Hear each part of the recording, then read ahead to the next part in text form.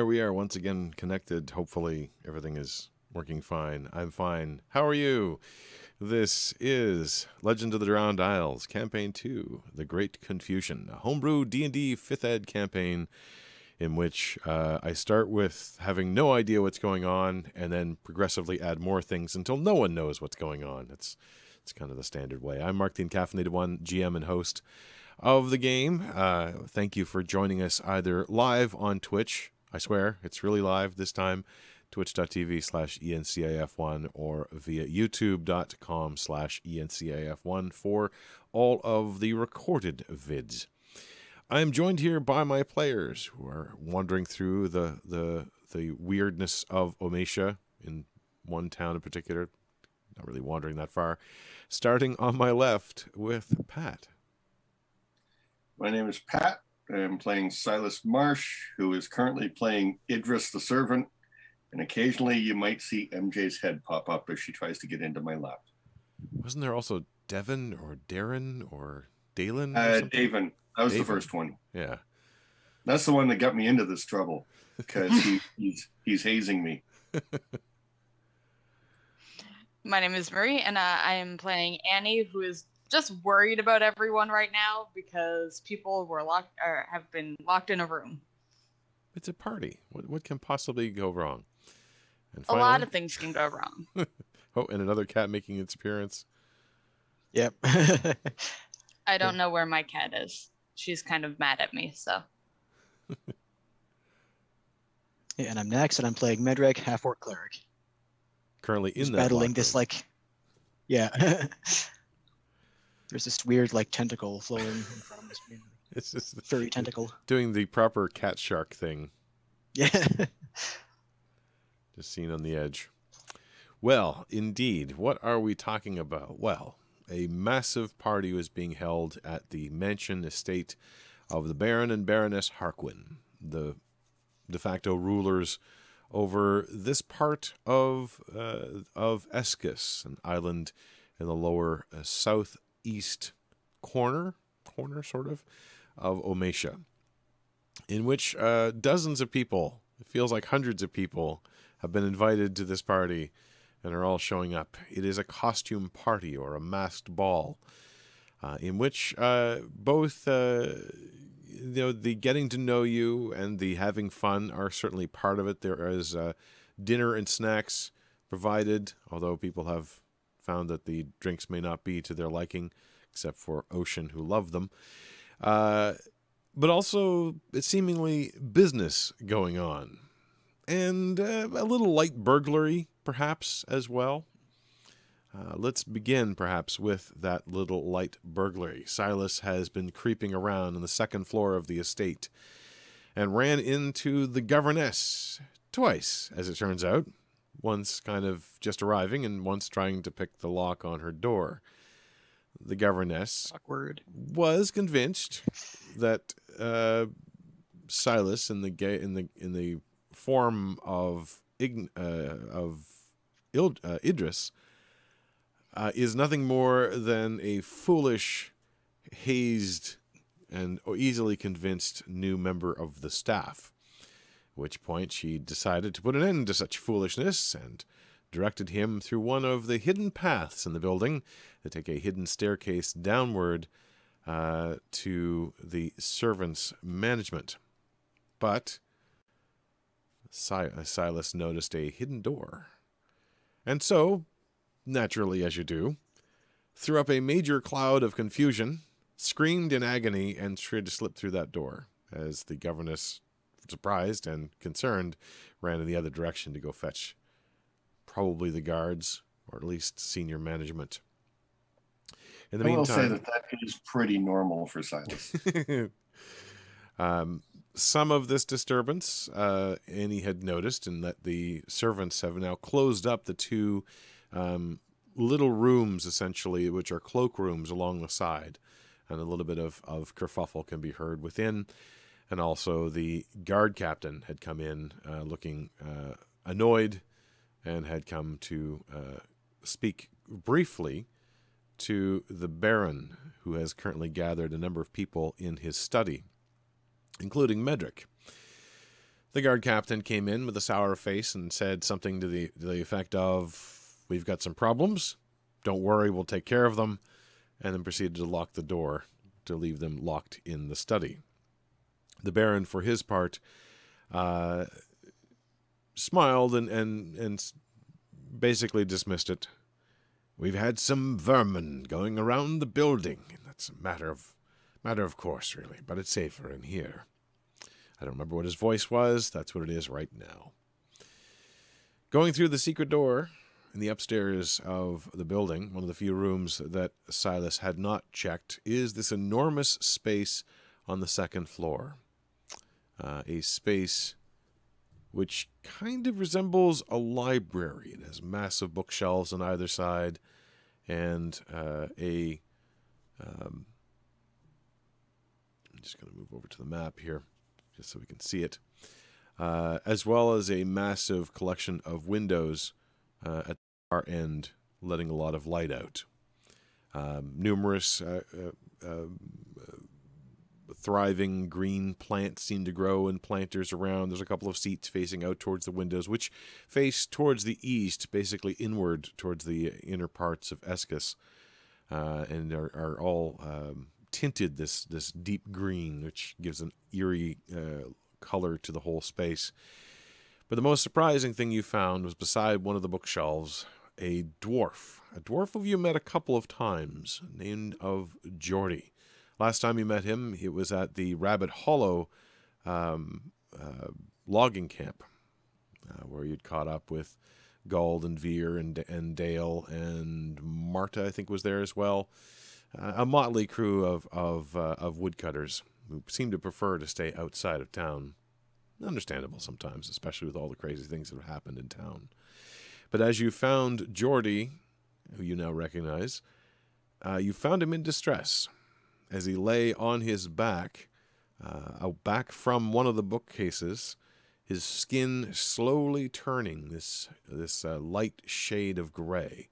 As you realize his rictus, his held up body, in which one hand seems to hold a book and the other arm seems to, or his hand outstretched, you can see in the palm of the hand actually is a dart that seems to have injected into him, as he seems to be slowly turning to stone. Well, actually I should say rapidly turning to stone, but only a little bit of movement left in the eyes and in the a little bit of facial movement seems to be what's left. We will begin there, with Silas seeing this scene and wondering what to do next, perhaps. Okay. Well, when we were given the extra prizes the previous night, were we given sheets that had explanations of what they do on them, or was it described to us? I believe it was described. I don't know if I gave out sheets. Let me see if I have. There are notes in the journal. Yeah. Yeah, I'm looking at the notes, but Silas himself has a question about something. So basically, in the notes it says for the Auroch balm, which he will pull out, using 3 doses of the balm is said to be able to cure paralyzed or petrified conditions. But in the paragraph above, it says can only be applied effectively once per day. Does that mean I would have to take 3 consecutive days to get rid of his petrification, or I use 3 doses once per day? I see what your confusion is. It is the effectiveness of the gel only works on a creature once per day. So if they got petrified more than once, for example, you couldn't do it a second time, but you can use as much as you want at once. Okay. Then that's what he immediately will do. As soon as he smells the horrid stench of it, he's going to look around for anything that's like a cloth or something, like a doily or a tablecloth or something like that. Okay. Let me just move myself over to that map so I can see what's going on. Let's see. There's nothing obvious, but you can dig around if you want to try to find something. Depends on how long we want to look. What's in those green squares? Are those plants? Those are plants. Yeah. Do they have big leaves? Some of them do. Okay, then I will grab a big leaf off of one of them, tear it off, and use that to smear the stuff on Jordy, because I don't want this stuff touching me. Okay. Are you trained in nature? Don't believe so. Okay. Yep, you find some large leaves. Grab a 2 or 3 of them that should be able to cover what you need. They're green and supple leaves, so they don't have. They're a little bendy and a little difficult to do this with, so it'll be a little bit of an effort. That's perfectly fine. He's just going to smear it on one side of the leaf and then smear the leaf over Jordy. Okay. It's funny. I didn't even realize you had those things. I should know. I gave them to you. Yeah. I said he's carrying them all in belt pouches. So he will use up 3 of the 10 doses. Like I said, I would have given you the bag of holding if I knew you were taking stuff with you. Yeah. Well, the pouches put it right at hand, so he can easily grab it anyways. And it's all small stuff, so. Fair enough. Not a big deal. Okay.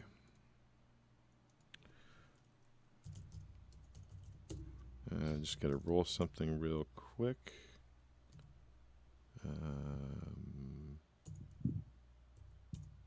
Okay.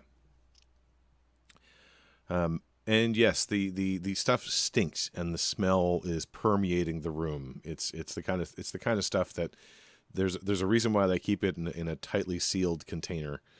And it's going to take a while. You can even kind of smell it a little bit on your clothes after a little while, but you start to smear it onto his skin, and as much as you can find.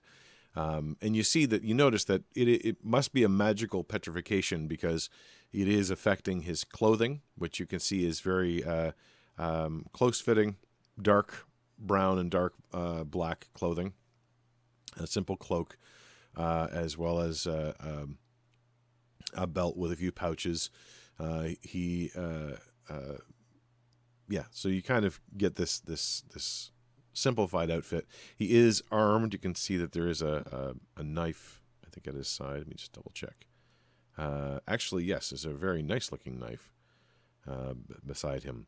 I'll have you make a sleight of hand and a perception check. The sleight of hand is going to represent how much time it takes to do this, but basically trying to figure out how to move around him quickly enough and cover more spaces. And then the perception is something else. So sleight of hand 11. It's going to take you a while to kind of smear it. You find the stuff to be really gummy and thick, and you feel like the most exposure you can get of this stuff to him, the better. And it does seem to be more effective when you put it directly on skin. He doesn't have a lot of skin revealed. Yeah. Said perception was the other one? Yes. Okay. You can tell that he's traveling fairly light. He does have a few pouches on him. You do notice that at least one of the pouches is partially open, and you can see a set of tools not entirely unlike what Annie tends to carry for her burglary work in one of the pouches. But it's going to take you a couple of minutes to apply all this stuff. It's used to break out of places, not breaking in. It has multiple uses. Non-judgmental uses. Sure. Silas will take the time to make sure Jordy's okay, although he will, as he's doing this, just take the dagger out of the scabbard and toss it behind Silas. No, never mind, that's stone. Yeah, it's all kind of connected stone at this point. Yeah. The best you could do would be to try to break it if you wanted to. Nah. But that would be very hard, probably. Nope, that's fine. Okay. So yes, we'll leave you up above, slathering a dwarf with balm for both of your own goods. Sounds a lot weirder when you say it that way. Back downstairs. let us start with Annie first of all. I believe you were talking to Dudek at that point. That's why I have you beside Dudek on the map, I guess. But you have noticed that of the two different sort of little miniature rooms, both of them have closed up for the moment. The one on the right had already been closed. You kind of imagine no one else was coming in, so they didn't bother keeping them open and staffing both sides. But now, rapidly, the one on the other side is closed just after the guard captain has left, who you would see probably would have come out on the front and then kind of walked around, stuck his head in this door, and then moved down the hallway towards this way and out of your sight. Also, don't forget, she just noticed somebody invisible and an interaction at the outer door with Sable. Right. Yeah. Right. Who's now going upstairs. I'm in a position where I don't know what to do because there's a lot going on at once. So, I also believe I heard chaos because the nanny ran out, didn't she? Basically screaming. She ran. Yes, you would have heard that from inside the coat check area before the guard captain had run in to see what was going on, and then before they closed up. You haven't heard her since. Okay. What I'm gonna do is guide Dudek out of this general area. I'm going to basically suggest that we go in the dining room probably because something's going on. What do you suppose it is? As curious as I am, I don't want to get into too much trouble tonight.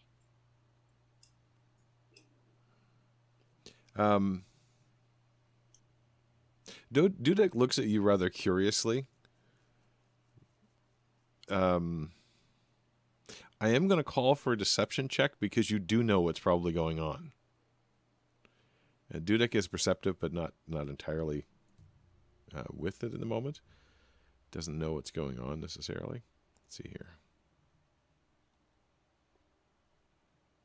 23. Yeah, I can't actually roll that high. So he's suspicious for the moment and then sort of shrugs. If you feel it's best. And you lead him over to where the salmon is still kind of hoarding that batch of drinks that's there. A new batch of drinks has been brought out and some food has been set on the table.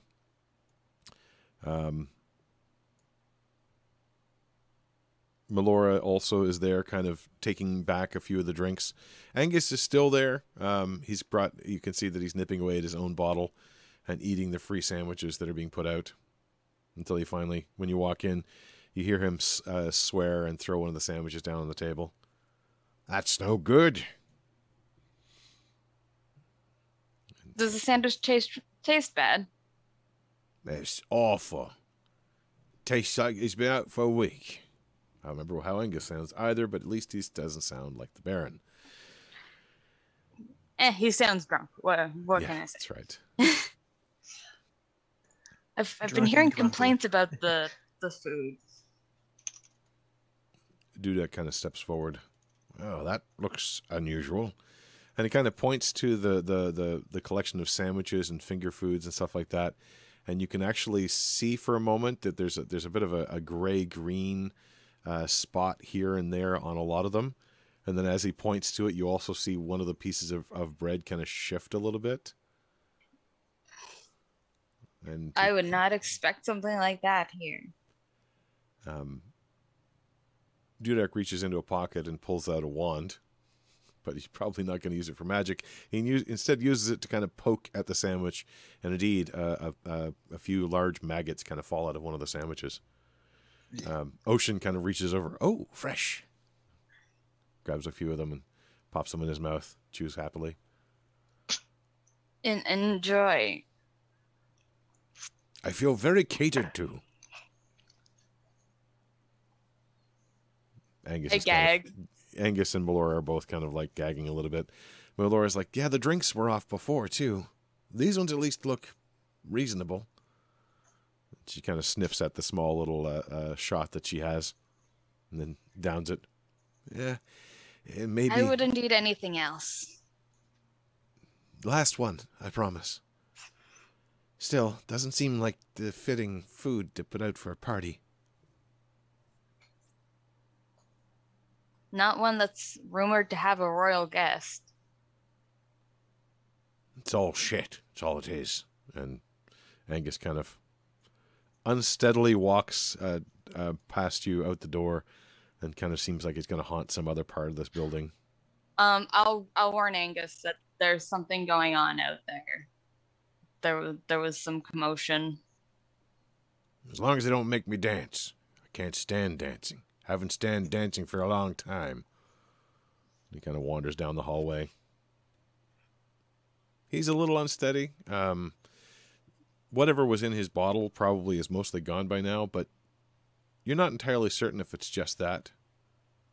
This is definitely not the place where he would normally be.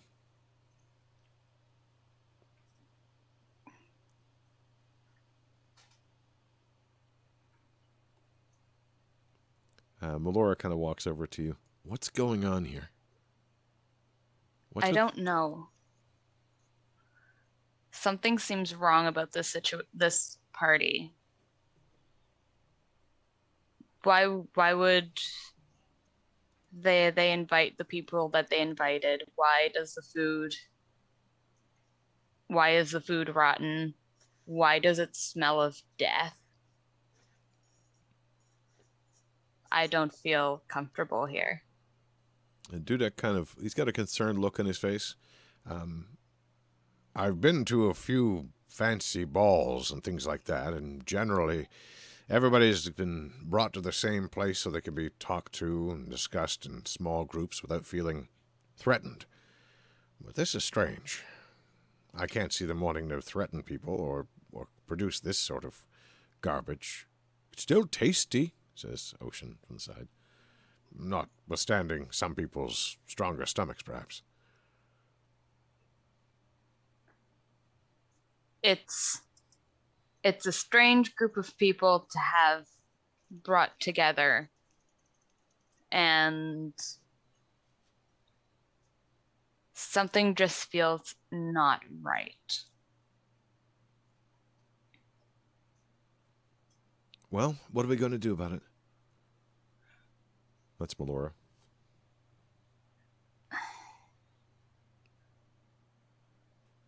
Right now, there's not much that I can do. If Medric and Silas were here, they'd be able to do something, but I'm much more of a guiding other people to do things, and if needed, physical dealing of situations than being able to do anything without having any equipment. Well, I can't speak for the two of them, but I'd be willing to take your directions if you have any in mind. Maybe we could poke around a bit. I've been known to put my nose in the wrong place a few times just to see what was there. This sounds like it might be an opportune moment for Silas to send a message. Sure. As he's dabbing down Geordie. He'll just send it to all, he'll send it to everyone but Dudek because he doesn't know that people are talking with Dudek right now. He'll send it to Annie and Medric to say, had to create a distraction to get away from the governess, found Geordie in the middle of being petrified in a library room. Maybe Gald and the others are here as well. There may be more factions here than we know of. And you said you sent that to both of us? Yeah. Okay. He'd probably actually start saying over just to make sure people know he's at the end of a message. You can reply to this message.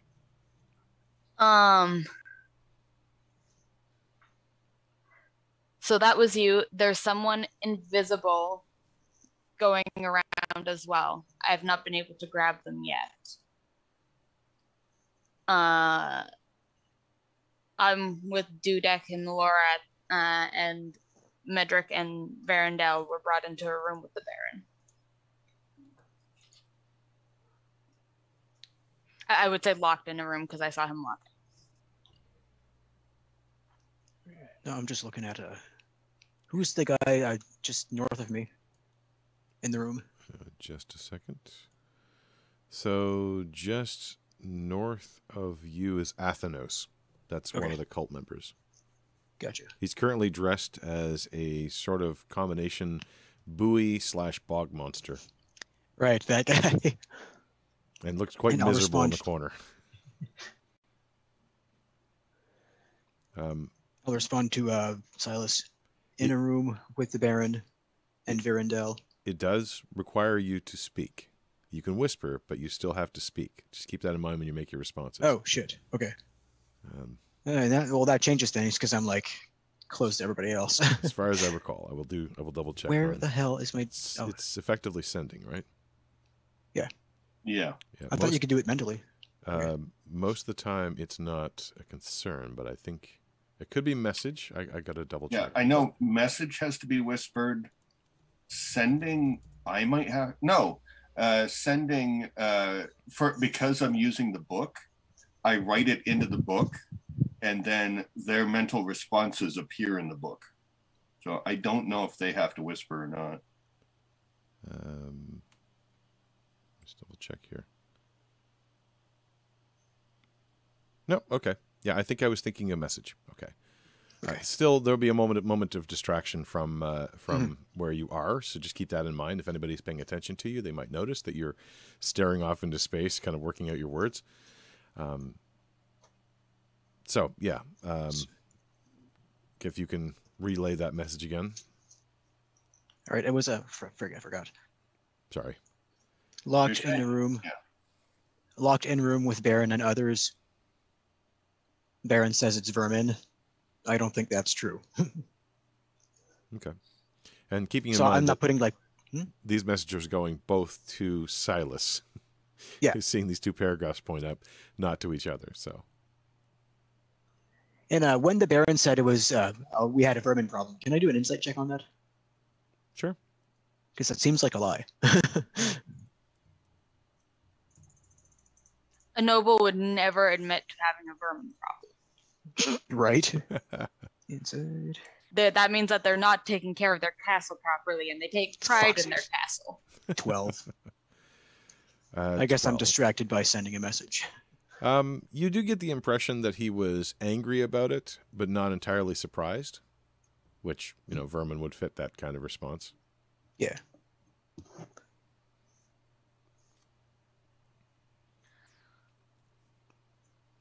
I'll ask Melora, do you know a reason Jordy would be here?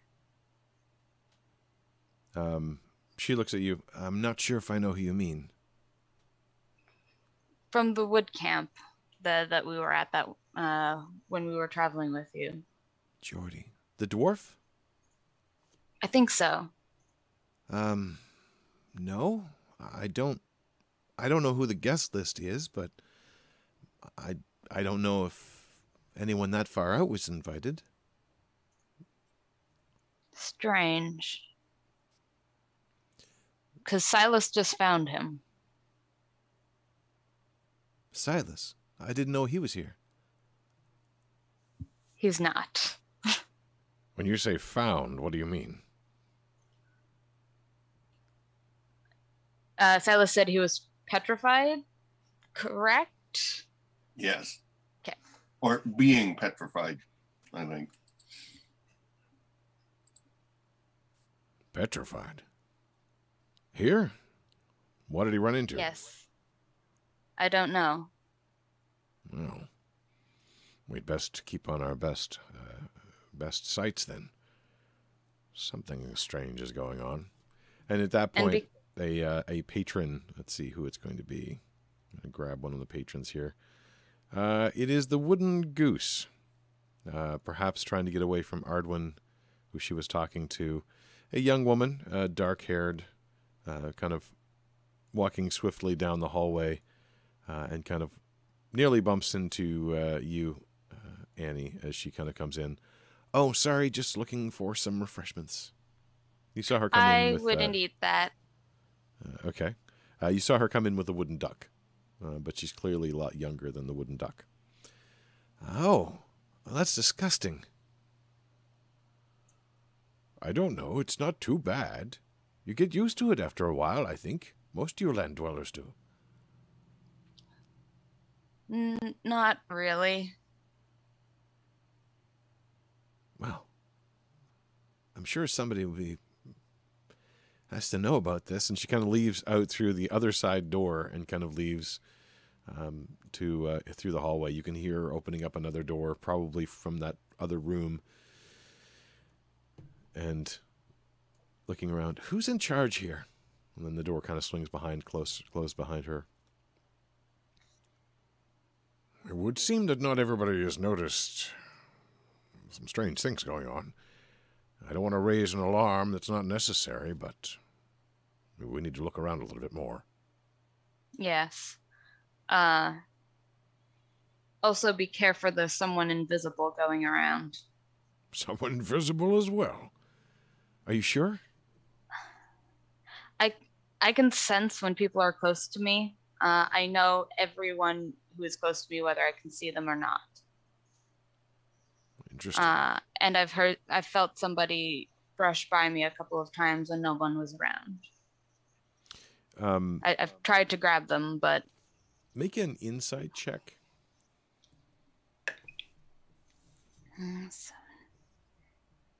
18. 18. Although he's putting on a bit of a brave face, Dudek is very worried and very concerned, and also kind of eyeing doorways and reaching into his pocket and kind of holding onto something.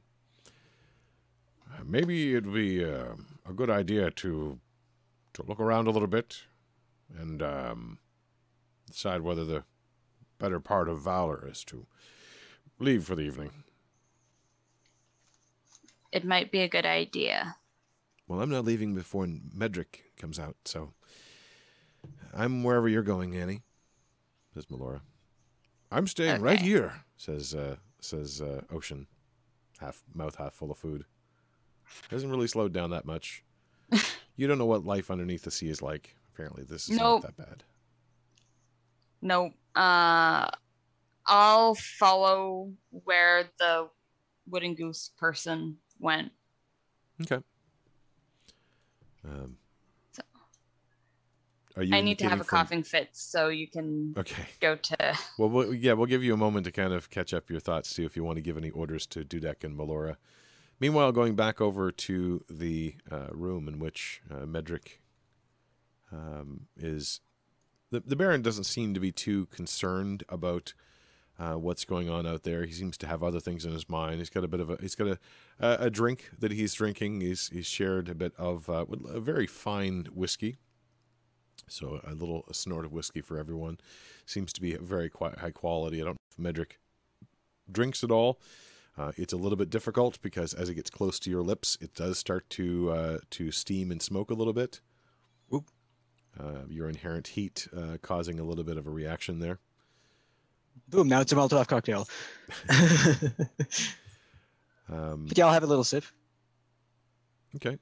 Yeah, it's very good, and it has that traditional burn on the way down, which is even funnier because you kind of cough a little bit, and there's a little wisp of white smoke that comes out of your mouth because you've kind of consumed it in two different ways at the same time.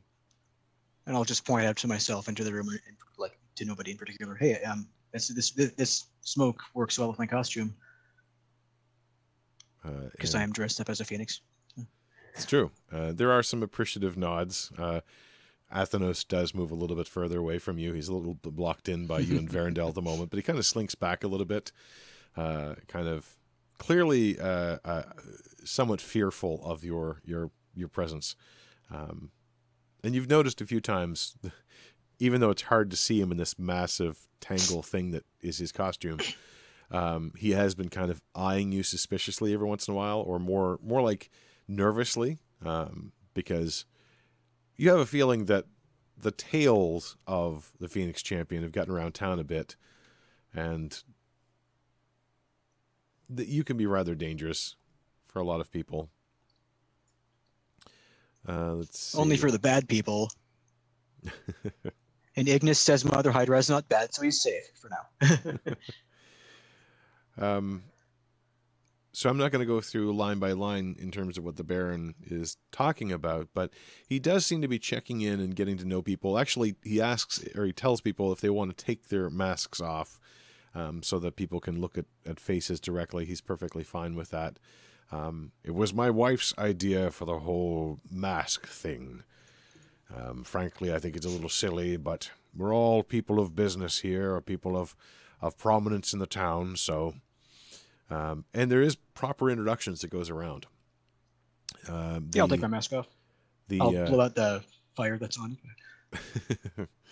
Unfortunately, Athenos doesn't seem to have any way to kind of easily remove this stuff. He tries for a second or two and then just gives up and kind of shrugs. His shoulders sink a little bit. Seems resigned to it. Do you need help with that? It's fine. I'll get it done later when this whole thing is over. All right. So Athenos, you know, and Verendel, you know as well, who looks a little bit amused at Athenos's troubles. It's kind of like, because the two of them are sitting beside each other, it's kind of like light and dark, where Verendel's costume is kind of silver and gray and bright color, a little bit of yellow in there, and he has this unicorn horn kind of mask. Whereas Athenos is this sort of blobbish dark brown and dark black and dark blue thing with fishing nets and buoys and things like that. The ram, you recognize, although you've never actually dealt with him directly. It's a Brugar. Brugar Onyxshard is a dwarf from Demaros, which is the mountain not far by. Okay. And in fact, there's sort of a little précis that goes, kind of the business introduction, where he introduces himself as Chief of Iron, probably meaning that he does most of the dealing outside of the mountainside. The Peacock is Caden Cook, who you have seen around, kind of in the background. You would have seen him come into the Three Bells from time to time and talk to Sandy. He's a very delightful personality, very, very friendly, always smiling. And you know that he's organizing the innkeepers to have some sort of common ground. Okay. And also tends to be the one that meets the caravans. The Gull, when she pulls back her mask, it is a young woman who introduced herself as Gwen Osborne, representing netmakers. That's a family tradition going back several years. You know Wish, who's wearing the metal mask. He leaves his metal mask on, but he does introduce himself as Wish Wyndham, blacksmith. And the Baron actually smiles. Oh, no need to be modest with me. I know that you are more or less the voice of the smiths in this town, and very well respected by all that use your services. And Wish kind of looks a little bit embarrassed, almost. As you say. Athenos, of the clan, is kind of the way he introduces himself. And there are a lot of people around the room are kind of like, they're looking at him as in, why is he here? And the Baron kind of raises his glass. It is good that the neighbors are here. I hope that we will be able to forge a closer relationship for our mutual benefits. Athenos is kind of... It's mostly body posture because it's not much of his actual face you can see, but it has that sort of, hey? Oh. Okay. That's a series of emotions. The resignation coming at the end. Emma Doyle is wearing the Eagles mask. and introduces herself as head of the shipwrights. My family's been building ships for a long time. It's a proud tradition. Make an insight check, Nax. Or I should say, Medric. Medric is great at insight. Nax is very horrible at insight. 16 total. 16? There's a look that passes between her and the Baron. You're not sure what it means, but it's familiar. And then, of course, there's yourself. Do you introduce yourself as the Phoenix Champion or as the from the Temple of Ignis? Or how does Medric decide to introduce himself to this room? I'll just say, I'm Medric. Most of you have heard of me because of my compatriots' songs. And fuck, what's my title with the Church of Ignis? Kamar? Yeah. But wasn't there like another one? Yeah, I suppose. Yeah, that is. Kamar is sort of your rank. Okay. The Kamar rank is, well, in modern English parlance, it comes out in a really weird way because it quite literally means firefighter. But it's not that you put out fires; it's that you are known to be in the battlefield and on fire. That's the Kamar way.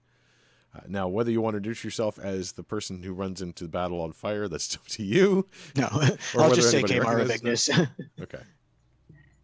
And I'll mention briefly, I'm rebuilding the Temple of Ignis in Alfadar. I was very sad to hear of the passing of the Flamekeeper. She and I didn't always see eye to eye on everything, but I always respected her vision for helping people. And I hope to get to know you better, and from the stories I've heard so far, it sounds as though the legacy of helping people is well in hand. That's the Baron speaking. Thanks for the kind words, Mr. Baron. Yeah, I do wish to help people. Good. It's like I have these like thoughts in my head, but it's like there's like a barrier between my brain and words. Take your time. It happens to me all the time. It's been happening all friggin' morning. There's a lot of pages of notes in front of me trying to remember names. And I'll just briefly explain that I like battle, but I also like to help people, so I thought this path was correct for me. It would seem that right now we have need of both. These attacks that have happened on the region have been quite disturbing. I've been unable to respond to some of them due to personal issues, but I am very much at the forefront of making the future defenses and making our region and our town stronger. It's a real shame that there wasn't any response from higher up. My petitions have gone unheeded so far.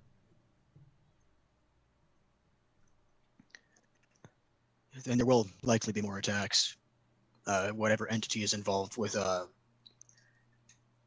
what was the name of that place that the pancreas flew out of? Some ridge, kind of? Yes, Cedar Tree Ridge, I believe it was. The entity responsible for Cedar Tree Ridge, and I'll just motion like explosion, will likely get up to more evil again.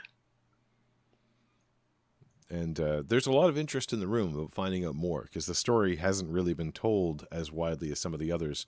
And so the Baron asks you if you can elaborate on that. Now, I won't force you to go through describing it all. You've lived through it all. People can go and watch on the stream if they want to figure out what happened. But are there any details that Medric would want to emphasize, de-emphasize, or even change? Or, aggrandize if he wants to. No, I'll just tell the truth. Okay. And I'll sum it up pretty quickly. I'll say we were in the thing that flew away. I don't know if any of you guys saw it, but it was some kind of organ. And a few weeks before that, when the water jet was still going, there was a giant arm at the bottom of the ocean. It's like there's some ancient giant titan being that somebody's trying to assemble, and I'm assuming the purpose can't be good. Let's see. probably Emma would be one of the people that would confirm a lot of that. She's down on the docks all the time. She sees everything very, very closely. And probably Gwen would also be confirming that there was a lot of damage to nets and a lot of the fishers were disrupted. The Baron does seem to get pretty angry at this. And still no damnable response. Well, I want to thank you for your service, Medric. And it is clear to me, as it has been growing very clear for some time, that if this is going to be dealt with, it's going to need to be dealt with by us. I'll do whatever I can. Since when have the higher-ups stopped responding? Correspondence is slow. I'm very happy that they've sent a representative here, in Lord Montrose. But he doesn't seem to be responding very much to my pleas. Apparently there are a bunch of other issues happening somewhere else in the kingdom. But this seems more concerning. I guess our small little fishing port isn't as interesting to the kingdom as... To the kingdom and to extraplanar entities. Indeed. Nonetheless. And I'll have you make a general insight check. This will represent kind of the conversation that's going on and the Baron's speech when he comes in and different things like that he's maybe not saying directly. And this will represent a passage of time.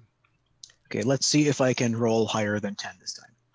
Fuck. 15 total. Okay. I have like +9 insight, goddammit. Maybe you're distracted a little bit by being put on the spot because you're kind of being called as the storyteller in this particular room, which is normally Silas's role. Yeah. And there's also kind of open admiration from Caden and probably from Gwen as well. Athenos is hard to read.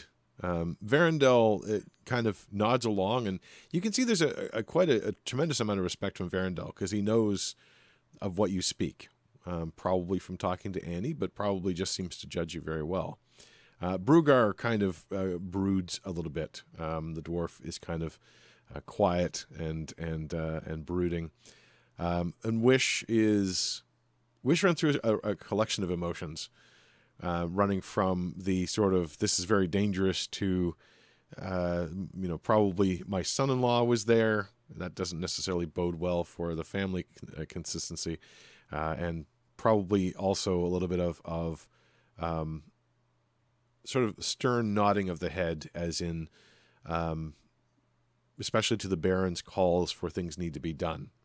From the Baron themselves, first off, it's fairly easy and obvious to note he really does want to get to know people well, and you feel as though the time that he spent away and not visible, he regrets. Or at least he feels sad about. He really feels like he's lost connection, and he's trying to make reconnection. Why this particular group of people is not very clear, but it may also just be a cross-section of some of the people he wanted to talk to.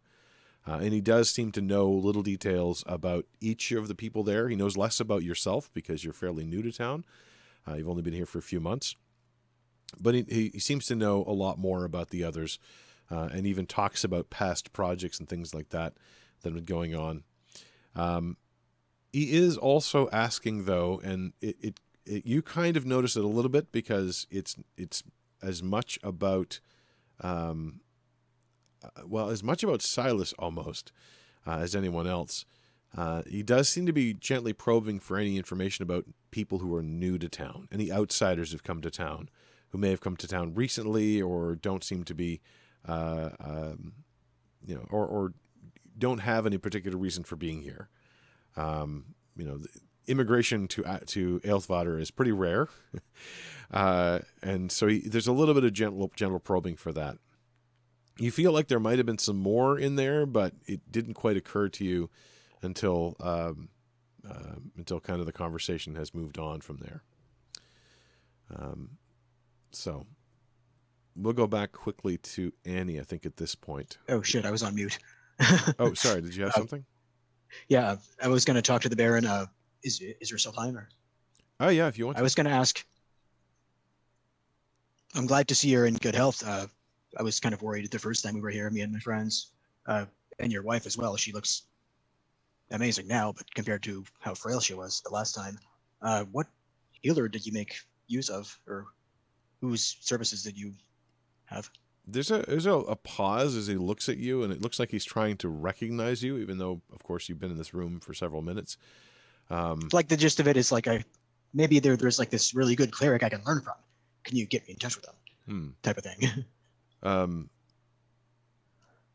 There's sort of a narrowing of the eyes as he's sort of trying to place you.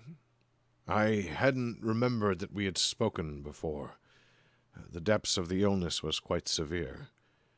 I had to travel somewhat to get a solution, and it was costly. The affliction was some sort of curse, I believe. But it has been taken care of. Do you know who put it on you, or? And he kind of waves it away. It's a personal matter. It's been taken care of. But thank you for your concern. But if it ever happens again, I can lift curses now as well, so just let me know. And he looks somewhat, he smiles a bit. It was beyond the powers of most of the clerics I had spoken to. But thank you for your offer. I will keep it in mind. And I'll nod and wait for him to change the subject. Meanwhile, Annie, I'm just going to move you through the map here a little bit to show. And I bet you he made a deal with a hag. I mean, what was it? Open up the space a little bit here. So yes, I would tell Dudek and Melora to keep an eye out, but if things get dangerous, get out of here. Very well. And Dudek kind of wanders off in one direction, and Melora kind of wanders off in another. Kind of move them along the map here a little bit. And I'll mention to Melora, I know you want to wait for Medric, but I'm sure he would, if anything were to happen to you, because of that, he would not be happy with himself. And I'd flee town because her dad scares me. And she kind of nods to you, but there's a look of determination in her face. You're not sure exactly what it means entirely, but she goes stomping off towards the ballroom. Just got to move a couple more people around here. As you're passing through the hallway, you do see the woman in yellow lace. Let me see if I got that here. It's under L for lace. There we go. Yes. Who had come in with, I think, Ardwin, actually. And just kind of walking down the hallway. Kind of the tall blonde. And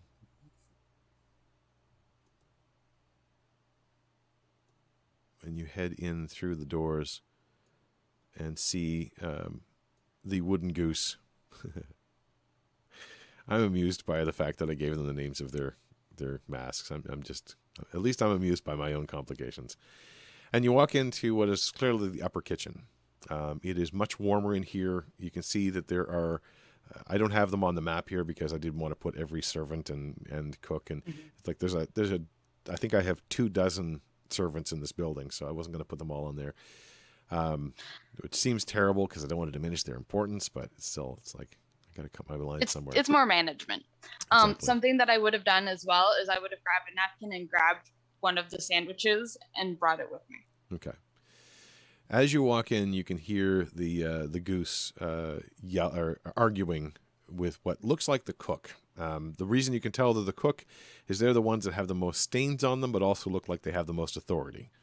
They're wearing like a heavy apron, which has different interesting colors that probably have come from a lot of different meals that have been made.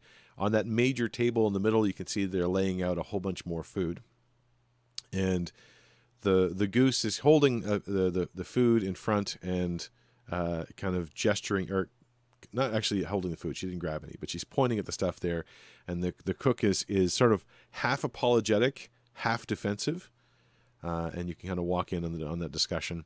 And you're carrying one of these in. You can kind of feel that it's wriggling a little bit. There was some sort of worm still in the piece of cake that you brought in. And you walk in on this anger. You can see a lot of the servers are kind of moving off to the wall or finding somewhere else to be for the moment. There are people coming up and down. There's a set of stairs nearby that lead downstairs, presumably to another part of the kitchen or storage or something. We're kind of coming up with trays of things and setting them down on the table. The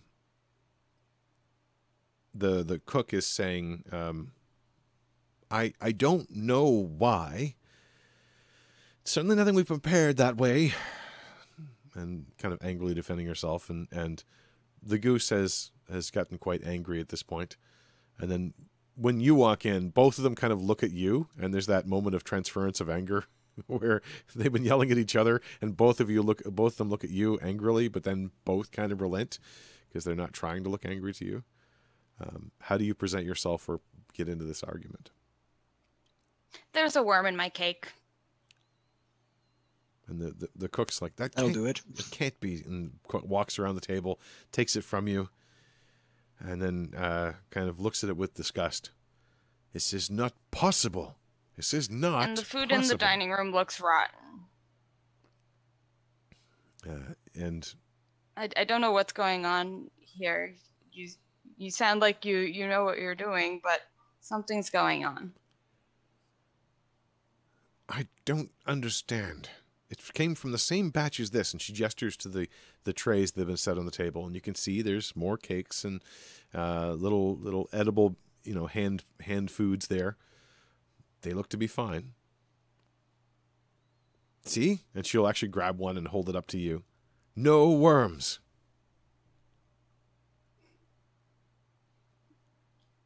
I don't understand what's going on. You don't understand. I've been waiting for a party like this to cater to for a long time. Do you know how few people actually live in this building? But now, a few dozen people are here. I get to show off what I can do, and this is what happens? It's one of you, isn't it? And she kind of points a finger kind of back and forth between you and the goose. It's one of you, isn't it? You're doing this. Just want to ruin my reputation.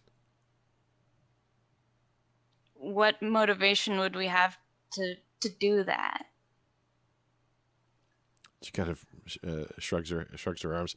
How would I know the mysterious minds of a bunch of rabble-rousers?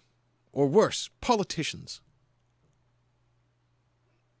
Where would we hide anything to make a bunch of food suddenly spoil? And she kind of comes back to you, and you can feel like you're dressed as a guest. You're clearly on the guest side of things. She's dressed as the workaday servant, but her back is up, and she kind of comes towards you with a pudgy finger. I don't know. Maybe you did something magical to it. How should I know? All I know is all the food we prepared was perfectly fine. I supervised it all myself. And at that point, she takes the little piece of cake that she had shown you and just stuffs it in her mouth. Tastes great.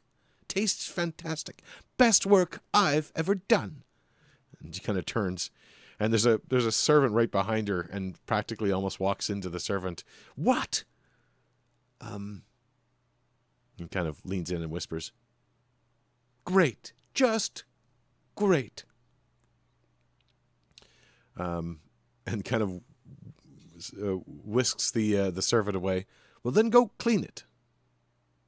The servant looks aghast, and then kind of, you get the feeling like this is not their job, and it shouldn't be the cook who's telling them to do this, but they go. And now they tell me that there's food in the wash basins, clogging up. Sorry, you cut off there. And now they tell me? And now they tell me there's food in the wash basins, clogging up the place. As if the servants didn't have enough to do. Why should I care? That's not my job. I know it's food, but that's not my job to fix. I just wanted to know if you knew anything. I'm sorry. And I will nod and leave. Yeah, kind of. Basically, I'm playing kind of the meek, like, and I don't want to complain because I know you have a lot going on, but also there's a worm. Yep. It's kind of the vibe. And you kind of exit out through the door, I'm assuming, back into the hallway. And yeah. Behind her, you hear the cook turn, probably to the goose, and say, "What?" I'm with her, and just kind of wanders out, or walks quickly up behind you, kind of escorted. The doors are those sort of swinging doors that are meant to kind of close automatically, but you get the impression that it closed a little bit faster behind her than than originally intended. Well, that was frightening. There's one thing that I've learned is don't go into somebody else's kitchen. No kidding.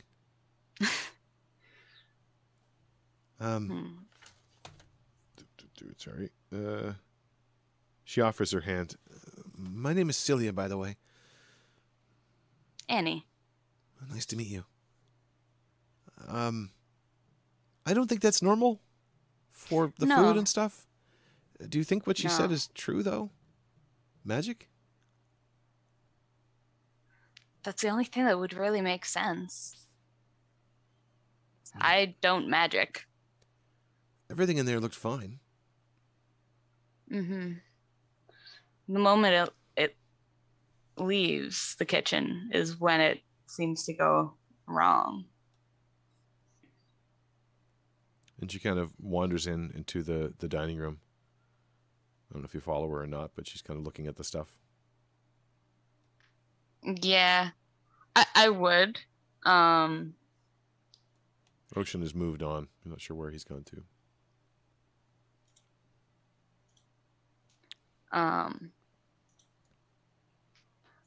I think what she would do is she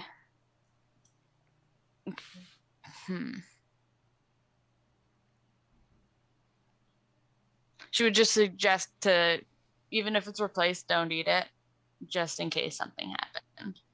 It's odd that this would happen. The cook seemed really angry.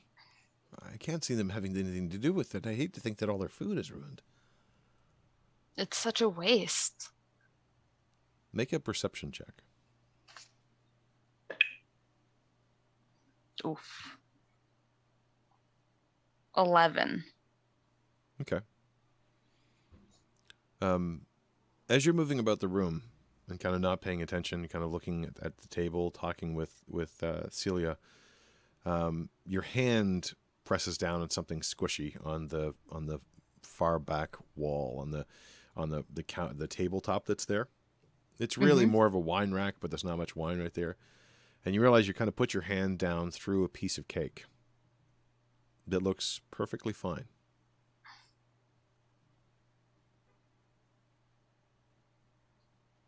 I'm starting to think I'm going crazy.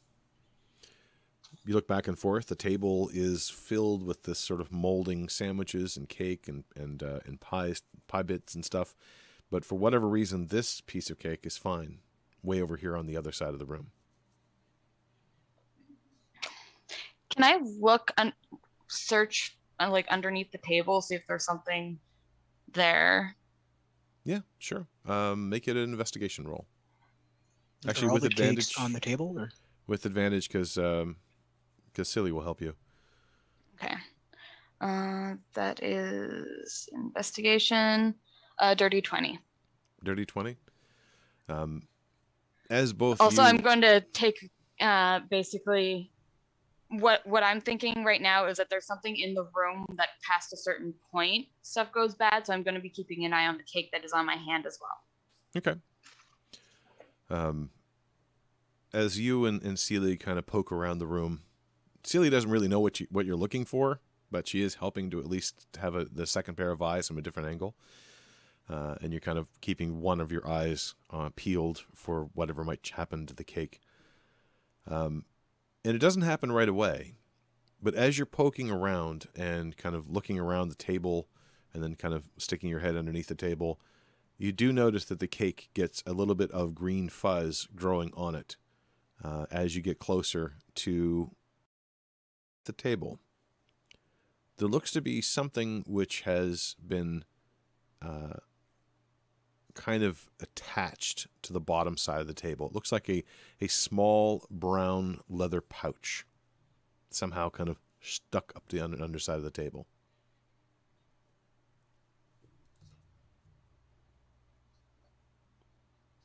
That definitely looks weird. What is it? Says Celia. I don't know, but the cake on my hand now looks rotten. So that's what's causing it? I'm going to guess. We should get rid of it then. Yeah, that's what I'm going to do. I'm going to step here. This is a door, correct? Sorry. Yes.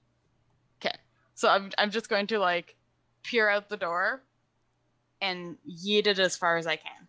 Okay, so you reached underneath to grab it then. Yeah. Okay. Uh-oh. Dexterity saving throw, please.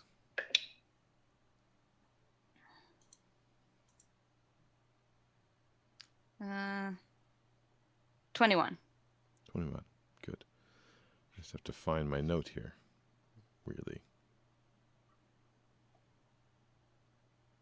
Okay, yeah, 21 is fine.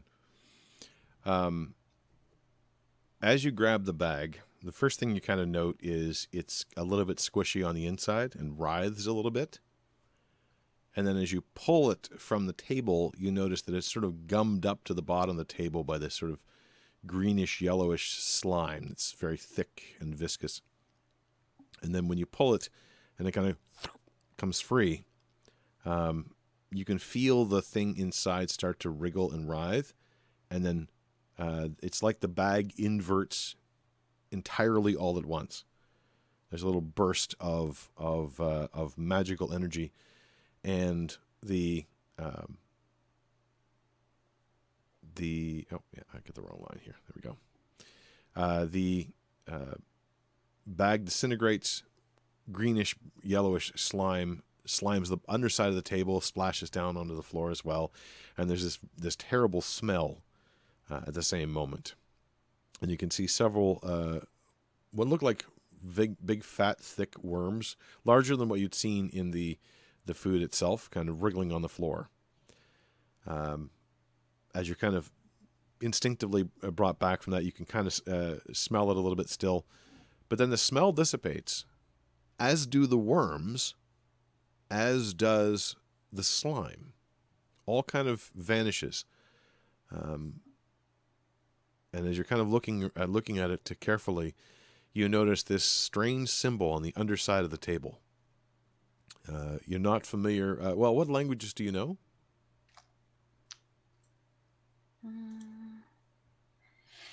Common, Dwarvish, Elvish, Gnomish, Halfling, and Thieves' Cant. Okay, I knew there were a bunch. But still, you don't recognize it. It seems to be this strange combination of hooks and curves in this almost fiendish kind of symbol. And after a few seconds, it glows a little bit yellow, and then seems to vanish as well.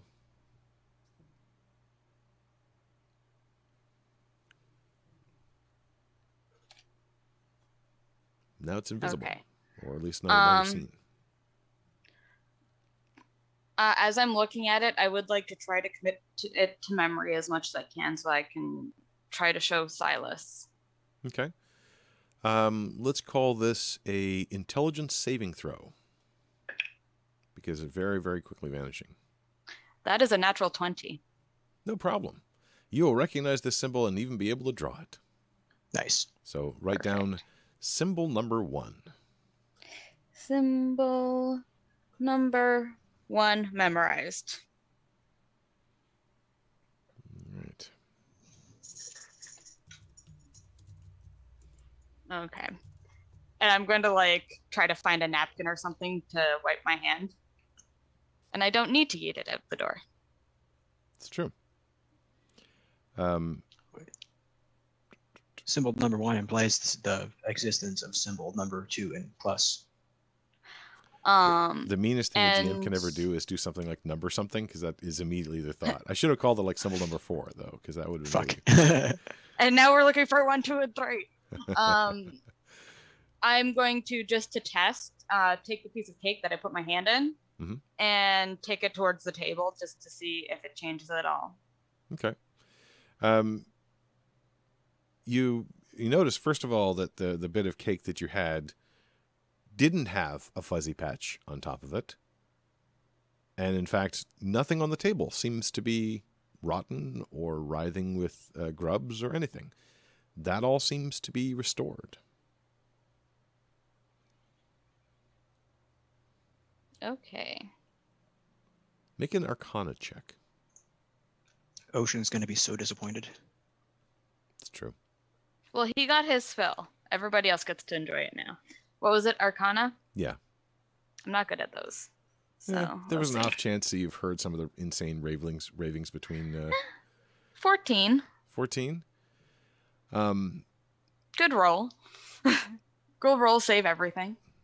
The fact that it had that symbol that lingered afterwards suggests to you that magic was released, but being held there for a while. And the fact that it was being held there probably had the side effect of creating all the other weird corruptive effects above. That's about as close as you can get with a 14. But it feels like that's not only related, but it was the containment of that much energy was the problem.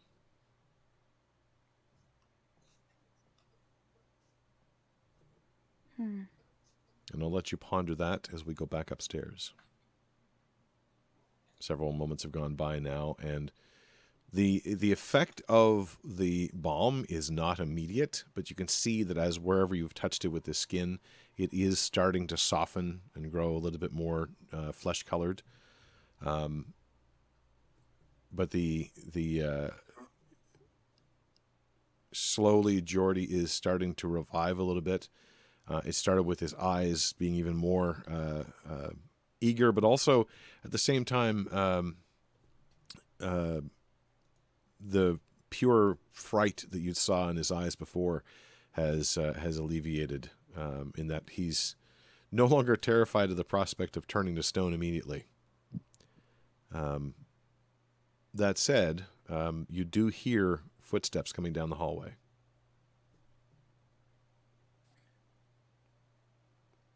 And he's just sort of coming back to himself at this point. So is he still partly petrified, or is he just finished becoming unpetrified? You've applied all of the goop, and now it is slowly coming to effect. Probably within a minute, he'll be back to normal. Yeah, but he's still at least partly petrified. Yeah, he's moving a little bit, and his voice isn't coming very clearly. Maybe the sensitive muscles around his voice box are kind of some of the last ones, or maybe because they're not visible, it's hard to tell. But it's definitely working. Okay. Well, if I hear footsteps, then I'm going to just like in front of his face go, shh, and then hide behind where the door opens up. So I would be behind the door when it opens. Okay. And who comes in if anyone does. Which side are you going to try to do that for? The same one that Geordie's on, or the opposite? It's sorry. Whatever. I didn't mention there are double doors basically leading deeper into the building. Okay. The one over opposite corner from Geordie. So if someone comes in and sees Geordie, they'll turn their back to me. See if I can make that a little more clear.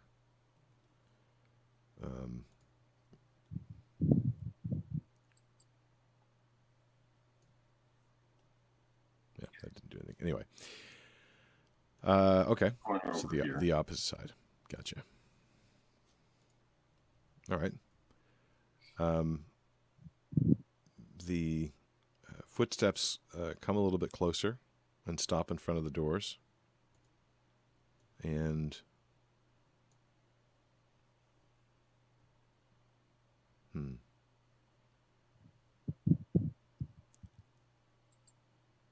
you see one door being tried. Actually, it would be the one on the right-hand side from the perspective of this map.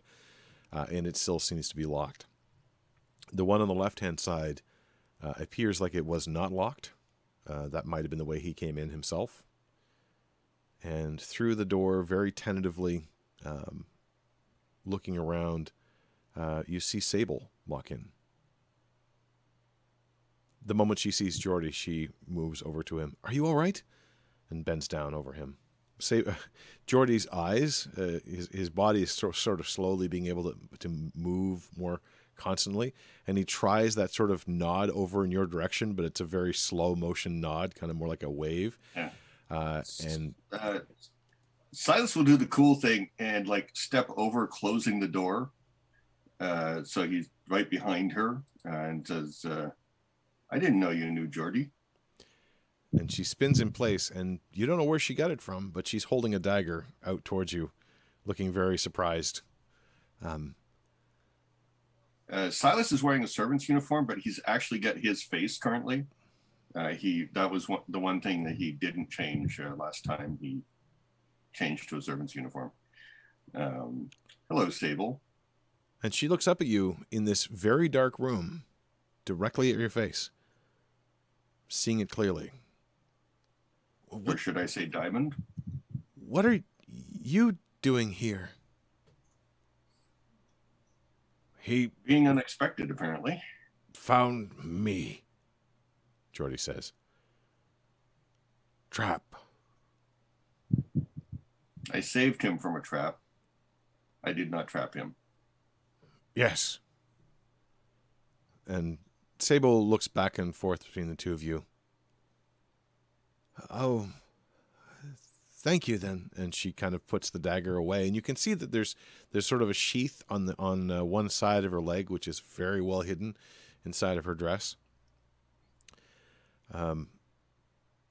It's a fashion statement. It's a fashion statement. It's what everybody's doing these days. Every self-respecting noble rogue thief mastermind is doing it. Alice has one. He's not sure how he's going to draw it under the pants, but just wait a minute. I got to take my pants off, and then we'll be fine. She kind of straightens herself up. Geordie now, by this point, is sort of rolling over a little bit. His muscles. It's one of those things. You've probably fallen asleep on a limb or two before, and you know that stage between it's cold and you think it's no longer exists, and just before pins and needles, where it's kind of pliable and yet not really your limb yet. That's kind of where he's in for his entire body, as he's sort of slowly rolling himself and trying to push himself to a standing position. Silas will help him up onto the seat better. Yeah, it's very awkward, and he leans into the help. Thanks. Also, Silas remembers something, Mm-hmm. and because he has Druidcraft at the higher level, he reaches over and touches Geordie and takes the scent away. Oh, okay. That's one of the upgrade things that was in the upgrading cantrips. I was going to say that's new. Yep. He hasn't used Druidcraft much, but since he hit level 5 with it, and almost, he can block rain. I'm assuming you took the dart out of his hand when you put the. Well, actually, no, you couldn't have because it was paralyzed with him. Once it was not stone, then yeah, he could. Yeah, but damn trap, good one too. I didn't know there were any traps in here. It's okay. And why did you hire Geordie to come steal a book? And Silas picks up the book. What languages does Silas know?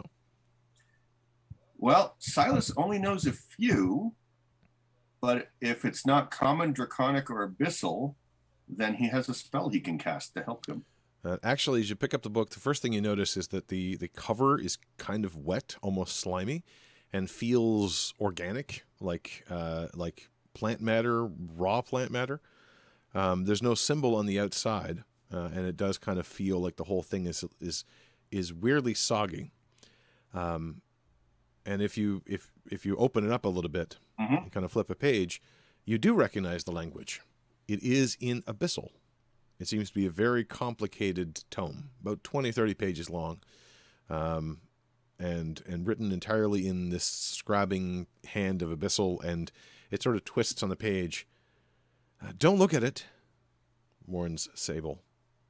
You found it then? Yeah. Too late. What do the first few sentences say? I mean, if he flips it open, he'd start reading a bit. How would they phrase that? That's a really good question. Or just an idea of what it says. Make an Arcana check. I'm just going to find the right version of the right window that's open. Okay, nah. 16. Okay.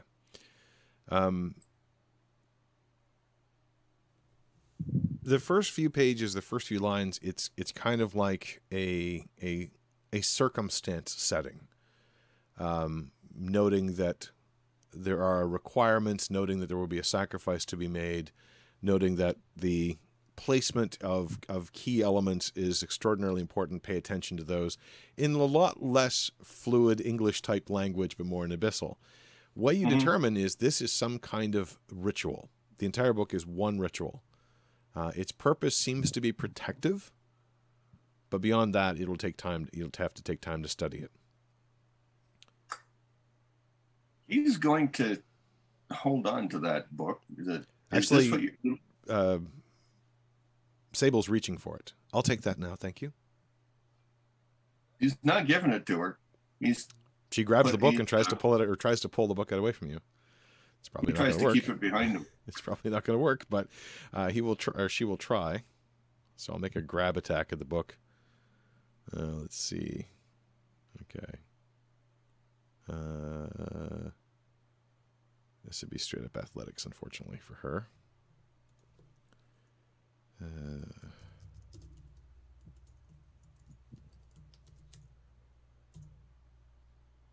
Oh, wow. Better than I expected. So what's your defense? What should be athletics? Okay, so this is a grapple?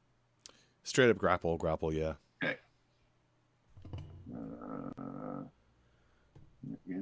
And unlike a grapple for people, acrobatics doesn't really count because it's not about bouncing around. It's about pulling back on the book. Well, I'm trying to keep it out of her hand in the first place. Yeah. Well, she got a firm hold of the book, and it's slimy enough that it kind of slips through your fingers. She does look a little disgusted at holding it because it feels slimy. It doesn't leave much for residue, a little dampness. That's mine, and I need it.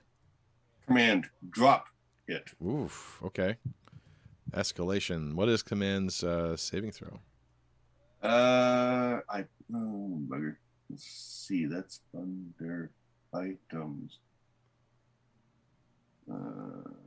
I believe it's wisdom, but let me find where I put that particular PDF. It would seem that all of my Beyond 20 is not working. So we'll see how all these manual rules coming out. Command. Yeah, wisdom save. And his spell save DC is 15. Okay. We'll see here how this goes. Wisdom save. Yep, that's what I thought. Natural 1. And that's our total as well. So yeah, she looks up at you with kind of anger, and then still not changing her expression, her hand just goes open and she drops the book and looks down at it kind of amazed, as in, what just happened here? Silas stands forward and just will drop the disguised self currently, revealing the staff that he's holding out in front of him, and said, "No, I'm here to stop whatever's going on. If you're involved with a sacrifice, you need to stop. If you're here to stop what your parents are doing, then we may join up. But this book is not for you." He'll try to use the staff to like pull the book back. I kind of, there's a part of me who wants to make the roll just in case it's that sort of like, but I won't bother with that because it's just too mean. Yeah, and she's kind of shocked as well anyway at the moment. Geordie is not in a position where he can move fast enough to do anything about it, so you do drag the book back. Although Geordie is the one that speaks first, as Sable seems to be still a little bit shocked and angry. Not her. With ritual. Evidence. It's evidence. We don't have to tell him everything.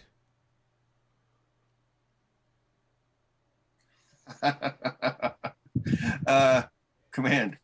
Spill. Actually, that won't work in this case because that's not a simple action.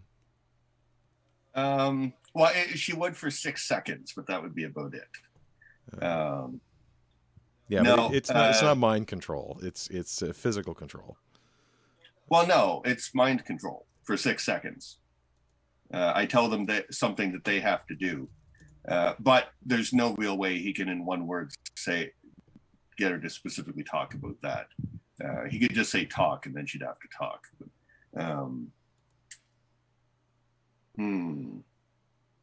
I mean, she did really badly at it before. You can certainly try. No, he doesn't have a quick one word for that. He said, if your parents are up to something evil, I'm here to stop it. And he'll reach down to get the book again and say, work with me, not against me. She looks back and forth between you and Geordie. Geordie kind of looks at you, and he's spent a little bit of time with you, not a lot, but a little bit of time out at the camp. And he remembers that I'm not the one that burned the forests down. Yeah, that's Medric. I'm just friends with them. Just friends with the pyromaniac, that's all. Was it on purpose? That makes it better. I only accidentally tried to burn down your force. Geordie kind of gives a little nod, and again, it's still in that physically slowed down state. And Sable kind of looks a little surprised at that. I don't know what they're doing. I'm trying to figure that out. That shouldn't have been here. That wasn't what I expected to find, actually. What is this? I don't know. I haven't had a chance to look at it yet. But I assume it's something to do with magic. It is. It's in a language used by creatures not from this realm.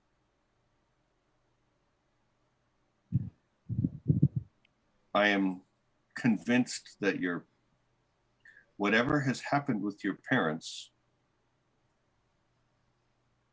they are doing something tonight that needs to be stopped.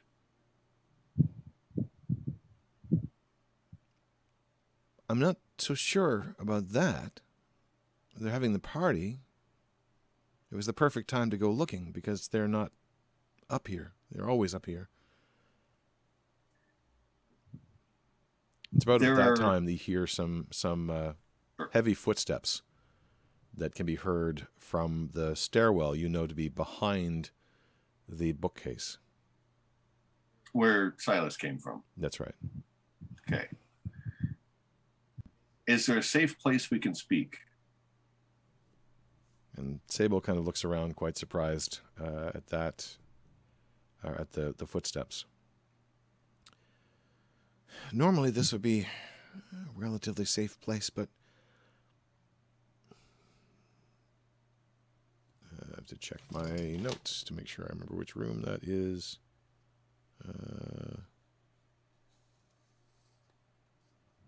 Yes, that's the one.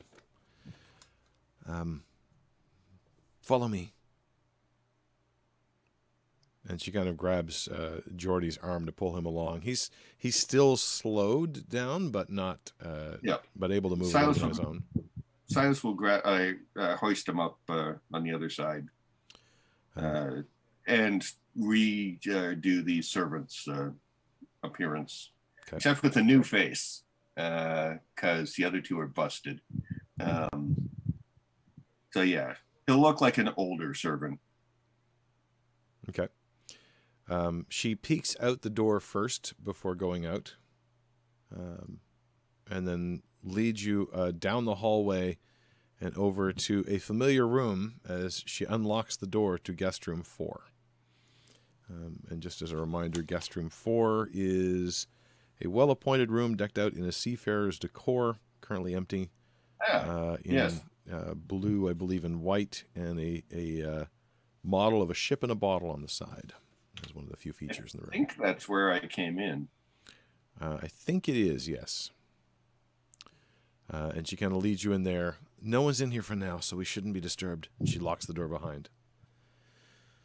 Geordie is started stretching now, and you can see his color's fully returned, and his mobility is mostly there.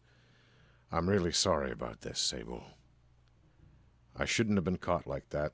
It was a rookie mistake. It's okay. Silas is going to set down his backpack and bring out the healer's kit. Grab some bandages and bandage up his hand. I'm afraid I don't have I don't have the energy to heal this right now, but you'll need to have that looked at, I imagine. It'll be fine soon enough. It's the embarrassment that I can't live with. I really do need that book. That's the evidence I need to show to some others who can help me figure out what's going on. My mother's illness changed her. Changed my father as well. He seems normal now, which is even more confusing. If a little more nervous. I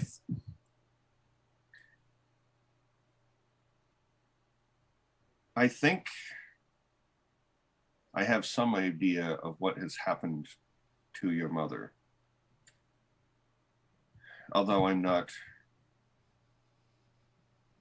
certain. I think that there's a hag involved. She doesn't look surprised at that answer. In fact, she kind of nods her head and crosses her arms. That's what I suspected. Is your mother the hag? That she looks surprised at. I mean, we don't always get along, but I don't think that she's a hag. Don't they always look really awful and ugly and except terrible? when clothed in the skins of a beautiful young woman, as they sometimes do. Well, she seems mostly herself, so I don't think... I mean, would she always have been a hag? Is that how that works? Because she wasn't a hag once. She was really nice once. Until she got sick. What do you know what made her sick? Or did it just start one day? It just seemed to start. I know that Father was out patrolling, trying to learn more about the land. There's some places that we don't really go. We haven't. Not for a long time. Not since before I was born. And small little towns have popped up here and there. And so he wanted to make sure that they all felt like they were part of the barony. The actual borders don't really extend much further than Ilfvater itself. So he was out there. Not long after that, he came back very angry. Not long after that, Mother fell ill. And your mother fell ill first? First compared to what? Before your father. Well, my father's never been ill. Just acting odd.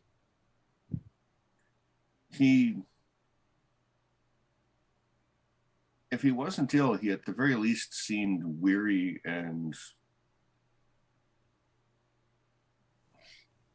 she kind of turns inside his own head. Turns away from you.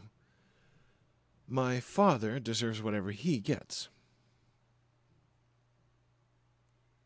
And Geordie kind of puts his hand on her shoulder. Easy. It's true. Her father isn't exactly what everybody thinks he is. Not what I thought he was either. Yeah. Mark, the map is still in the library. Oh, sorry. Apologies. Just trying to watching. Yep. Didn't want to like interrupt the moment, but Nope. also noticed that. Nope, that's the danger of having everything I have. So yes. So you believe your father is responsible for your mother's illness and her change?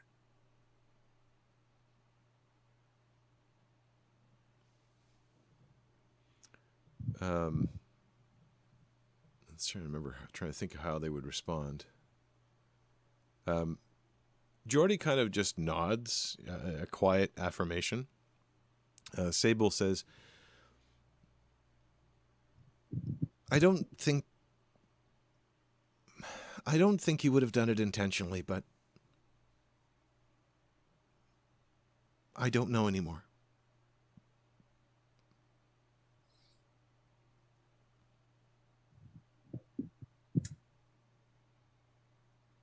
When I arrived tonight, I could see fog and movement in the woods outside, and the plants in the area dying. There's a brief look that's shared between Sable. She looks over her shoulder to Geordie. And a smell of bog or swamp in the mansion.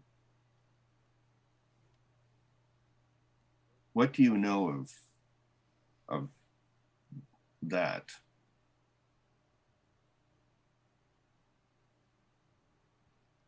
There's a silent conversation happening between Sable and Geordie, trying to figure out what they should say. Finally, Geordie says, the fog I can account for. The smell I can't. The fog is cover. But I don't know what caused the smell. That shouldn't happen. It's none of our doing. So are you working with the diamond as well? Or is that only Sable?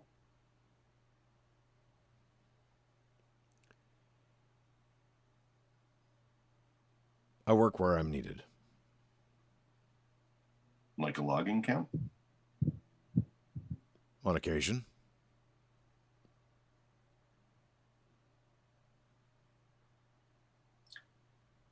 Have you been hired for this job?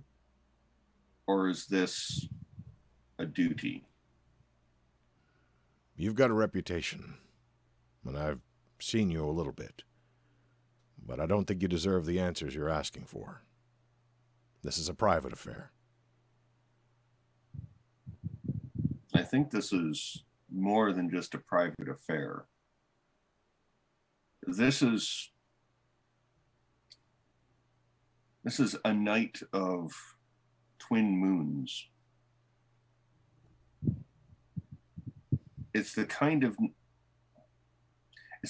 time that if something was to travel from some world into this one, this would be the best time to do it. I read very little of this book, but it almost immediately mentions a sacrifice. I will not let those people below be sacrificed for something that her parents may be involved with. What else does that book tell you? As Sable kind of turns around, a little bit interested, but still defiant. He'll open it up and skim the first page. Okay. Just like a quick... Blah, blah, blah, blah, blah. Okay. Wisdom saving throw. Okay. Is that magic? You got this. It is magic. Okay. Let's see. Okay. 15. The symbols kind of swim before your eyes, and you realize there's some protective elements of this. It was created for particular people to see, and you're not one of those particular people. But you kind of hold on to your will long enough to allow you to resolve the symbols a bit more.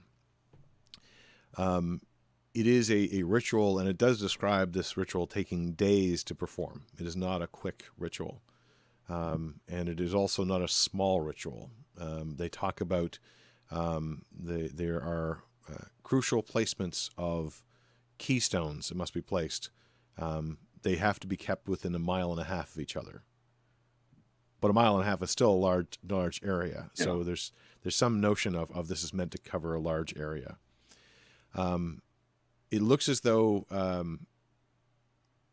the first part is all about determining the lay of the land and trying to understand what the different components of the land, how they will contribute or take away from this spell. How they will cause breaches or how they will reinforce the spell. And the spell seems to be of an area of effect, a very large area within these cornerstones. But that's about all you get from a quick scan of the first page. Is there anything about what kind of spell it is? I think you said some sort of protection earlier. Like, does it seem to be a barrier spell or a spell to bring stuff in? I think for that, an Arcana check would be okay. Appropriate. As you're kind of trying to suss out this weird thing. Okay. It definitely appears to be a protective spell, a barrier of some kind to be erected to prevent the crossing over between different planes, and also possibly physical. But it's unclear from this point of view how that part's supposed to work. Okay, he'll close the book and kind of press on his, like, pinch his nose a bit, and say, I see what you mean. What does it say? Well, this book is meant to only be read by certain people, and I'm not one of them.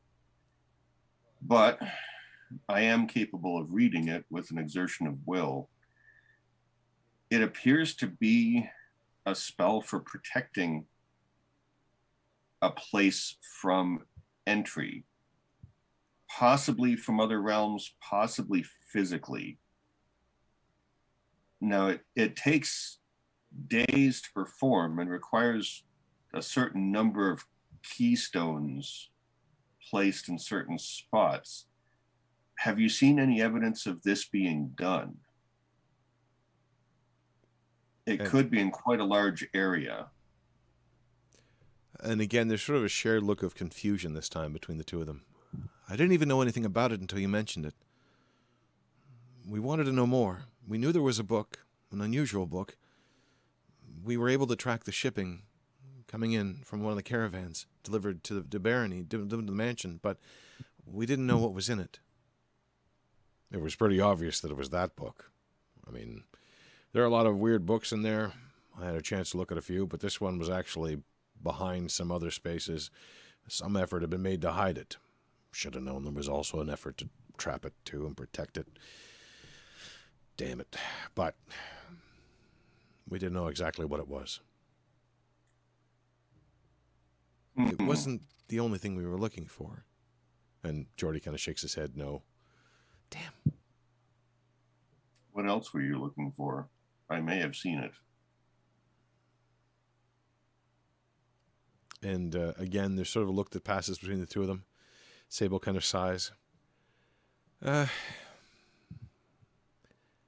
It's a sort of medallion. It looks like a coin that's been sharpened on one side. It's something of my father's, I think. If it's here. Why is that evidence? I can't tell you everything. I don't even know if I should have told you this much. For all I know, you're working for him. For all I know, this is all just... For who? For my father. Or for somebody else. We work to save the town. So does he. He says it all the time. So does she, for that matter. So what do we. have they actually done? Where were they when the town was attacked? They were still ill. I'm trying to help the town. If the Baron and Baroness are innocent, I'm trying to help them. If they're guilty, I'm trying to stop them. Make a perception check.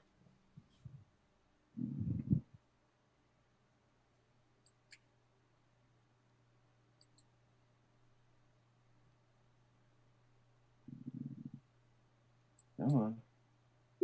There we go. Yeah. Nope. Oh, yeah. No, that's terrible. And excuse me, because I got to grab something from another map that I wasn't thinking it was going to be on this map, because that's the way that my plans go. There we go. As you feel behind you the sort of swirling of air and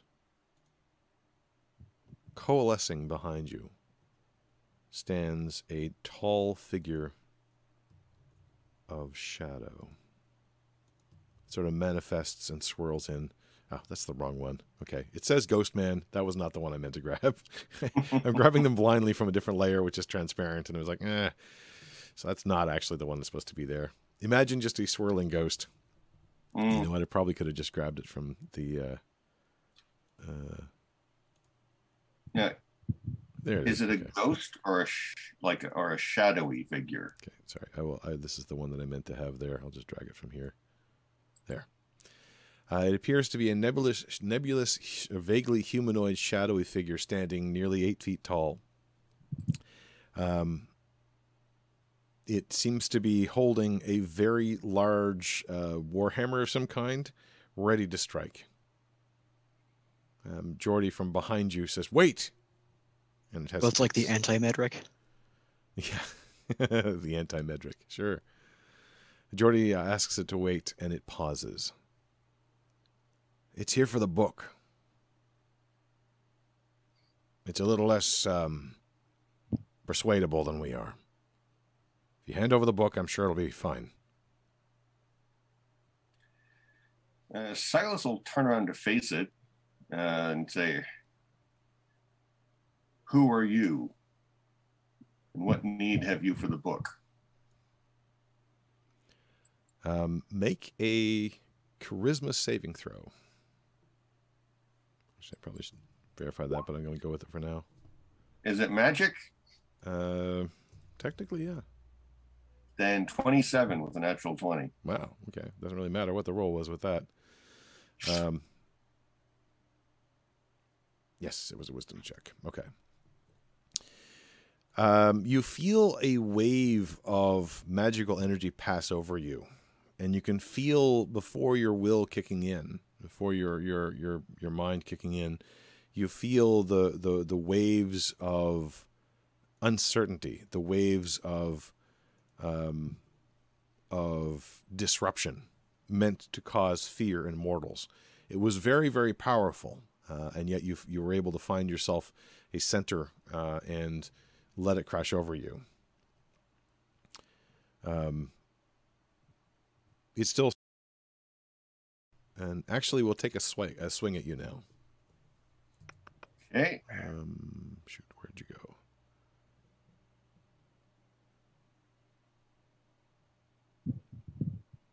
Oh, did I not open that one up? Wow, it was the one that I didn't open up. How's that for timing? All right. So taking a swing with this big warhammer.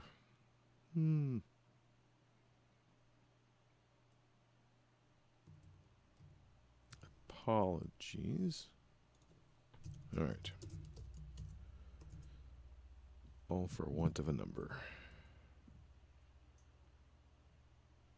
Okay, it's loading. Please wait. Loading. Okay. Does a 12 hit? Nope. Okay.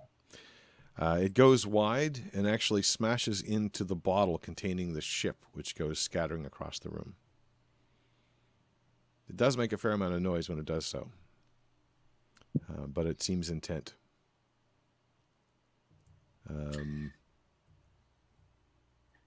How would you like to respond? Sable is on the other side, kind of stepping back a little bit. Geordie is as well. Wait, please, just give it the book.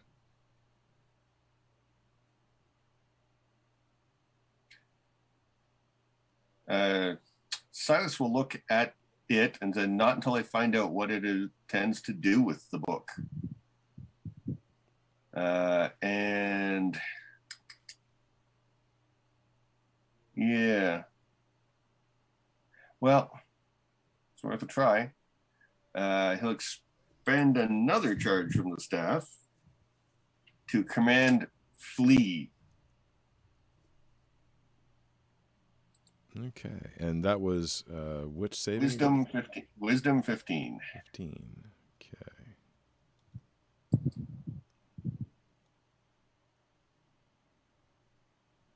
All right. That's really funny. 16. You can see it waver for a moment, and then redoubles its effort, and will actually strike or try to strike again. 19 probably hits this time. Yep, Silas will cast shield, so it does not hit. Okay. So the massive shadowy warhammer comes crashing down and kind of impacts with this blue arc that covers over you for a moment.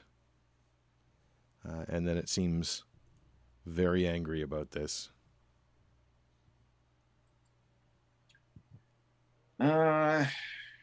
Well, This is how Silas dies, and none of us know about it. No. I mean, Sable and Geordie can witness. They'll never tell you. I don't know. Sable might tell Annie. That's true. Sable They trusts seem Annie. they seem slightly, implicated in the killing of the possible killing of Silas. At this point. Yeah, I suppose. I like how you already framed it as the future killing of Silas. Like, it's like, Do I have You're time not to here to AFK like help. 2 minutes? sorry, what? Do I have time to AFK about 2 minutes? I really gotta go. I think so, yeah. Just don't turn your camera BRB. off if you can. Okay, I won't. Okay, Silas is going to cast protection from evil and good from the staff. Okay. They'll just give it disadvantage on any of its things.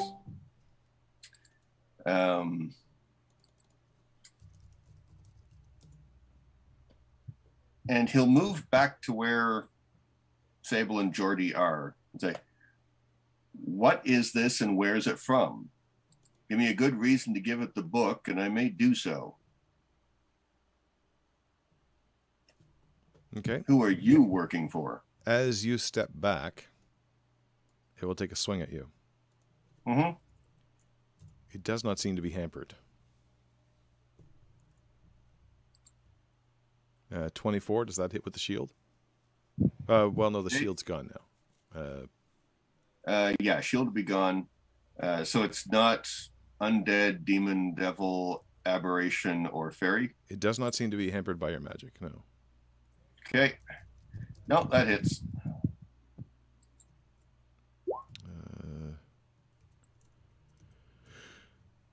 So many windows.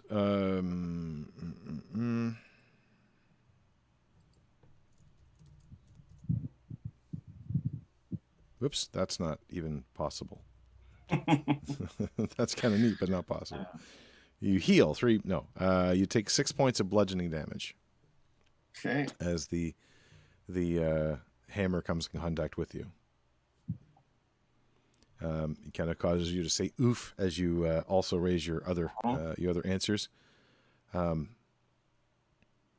Please, I don't have time to explain. Just give her the book.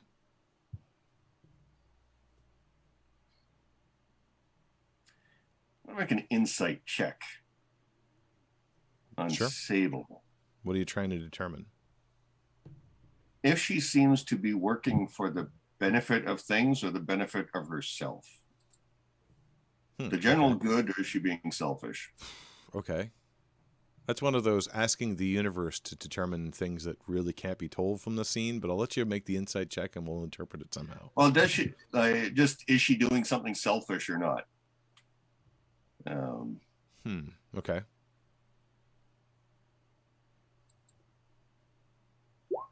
14. Probably not great. 14. All right. Again, that's kind of trying to mind read with an insight check. In this instance, that little slip up when she called it her was more familiar than it probably should have been in this instance. It is not fear which is driving her at this moment. Not fear for herself. She is kind of afraid for you, and she's definitely motivated to get the book to this thing.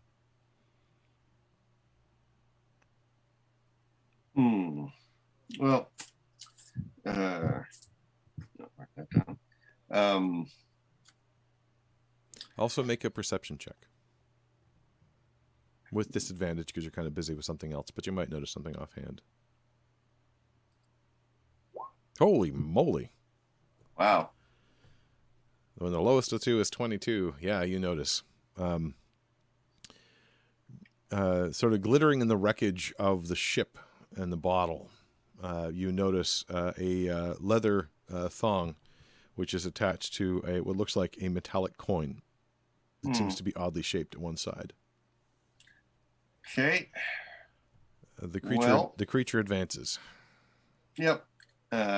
So where is the ship in that room? Where the eyeball is, for convenience. Okay.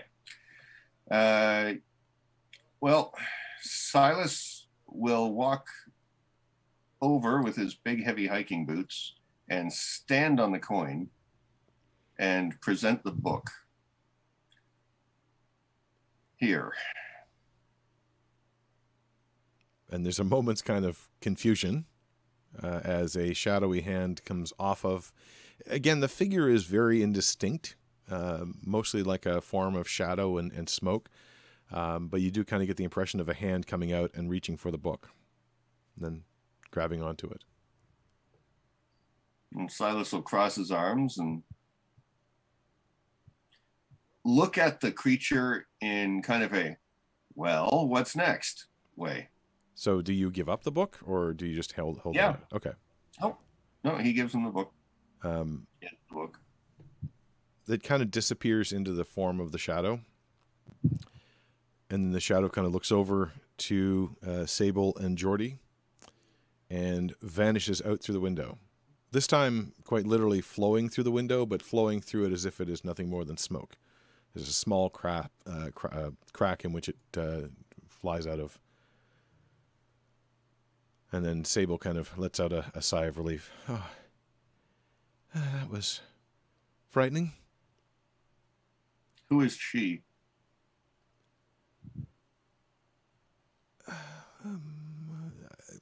An associate, I guess, for the people I've been working with. Sable, you don't have to tell him anything more. Maybe I do.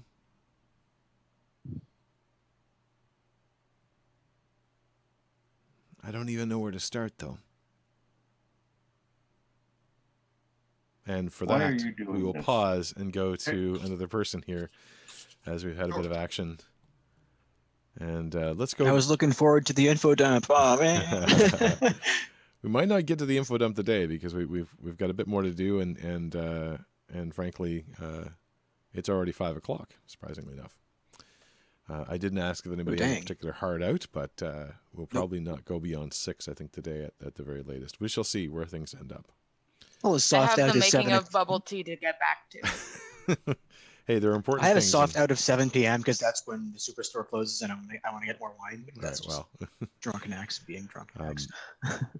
at this point, with the time that it took for Annie and Celia to search that room and then kind of deal with the aftermath of that weird whatever it was, we'll say that in the meantime, the meeting has now essentially adjourned. The Baron himself goes over to the door, pulls out a key from a pocket and unlocks it. Since we haven't heard anything since recently, I suspect that whatever vermin was running around has been dealt with by now. I can assure you it was nothing more than a minor problem. There has been a thief who's been plaguing me recently, and it was probably just a false alarm. I was going to say that must be like some big and nasty vermin. Big, yes. Sometimes nasty, not particularly, just annoying. And so, Well, hopefully everything proceeds nicely going forward. It was nice to meet all of you. best put your masks back on or my wife will be angry. And he proceeds to put his own back on, and we'll just have everybody kind of effectively... Whoops, I grabbed somebody by accident here. And I'll just light back up the tips of the wings on the mask. Because, yeah, there is like a flame. I don't know if you guys saw from the picture last time. But... And just for ease, I'm just moving everybody back into the hallway, but they'll disperse from there. Copy paste. Off into the four directions. I won't bother moving everybody. You can move yourselves if you want to. Just imagine that they're milling about and moving in different directions. Some of them head into the eating area. Because I'll go find Melora. No one has actually told the two of them that there was anything wrong with the food, and by the time they get there, there's nothing wrong with the food. You find Melora kind of talking angrily with her dad, Ardwin Cartwright, who's right there, and kind of talking in a mixture of hushed tones and frustrated voices. Although Ardwin is mostly kind of calm and looks like he's trying to reassure and calm and quiet his angry daughter. Every once in a while he glances around at other people who are taking notice and looking and kind of trying to keep her voice down. You hear that phrase more than once. Keep your voice down. I don't want to be embarrassed as much as anything else. But the rest of them, and I will say that most of them are actually sort of milling around in the ballroom. Varendell catches up with Dudek, so they're having a conversation of some kind. Okay. And she'll be over there now. And whoops, that one will be over here now. Just generally moving a bunch of people around. And I will say that while you see her on the map, Sable is not on this map. Okay. Melora, sorry that took so long. I'm glad the big bad vermin didn't get you guys. And Melora looks at you with a chuckle. All the fury that she's had towards her dad for the moment. Kind of that laser beam focuses on you for a second, but then her face softens. Oh, good, you're alive. I was wondering for a moment. No, apparently something was happening, and the Baron brought us all to a room, and we just, had a little meeting, introduced ourselves, and nothing bad happened. I got to get to know the Baron a little better, a few of the other people who were there also. So how's the party? And actually, I should say, before we completely leave Silas behind, you do hear heavy footsteps of guards who are moving around upstairs. They don't seem to be coming in this room as if they're not checking that one. It's more that they're passing by, probably piling into that room you were in before. Well, the food was bad, and then it wasn't. Like the drinks? Yeah. The rest of the food was also going the same way, but Annie and I discovered this magic bag thing. It was terrible. That might have been causing it. Magic bag what? Underneath the table, there was a Oh, sorry. I have to back up because that was not Melora who was there. That was Cilia. Okay. Brain. I was gonna say. Too many people. So yeah. No, the food was all going bad. Annie went to talk to the kitchen about it. I ran into my father.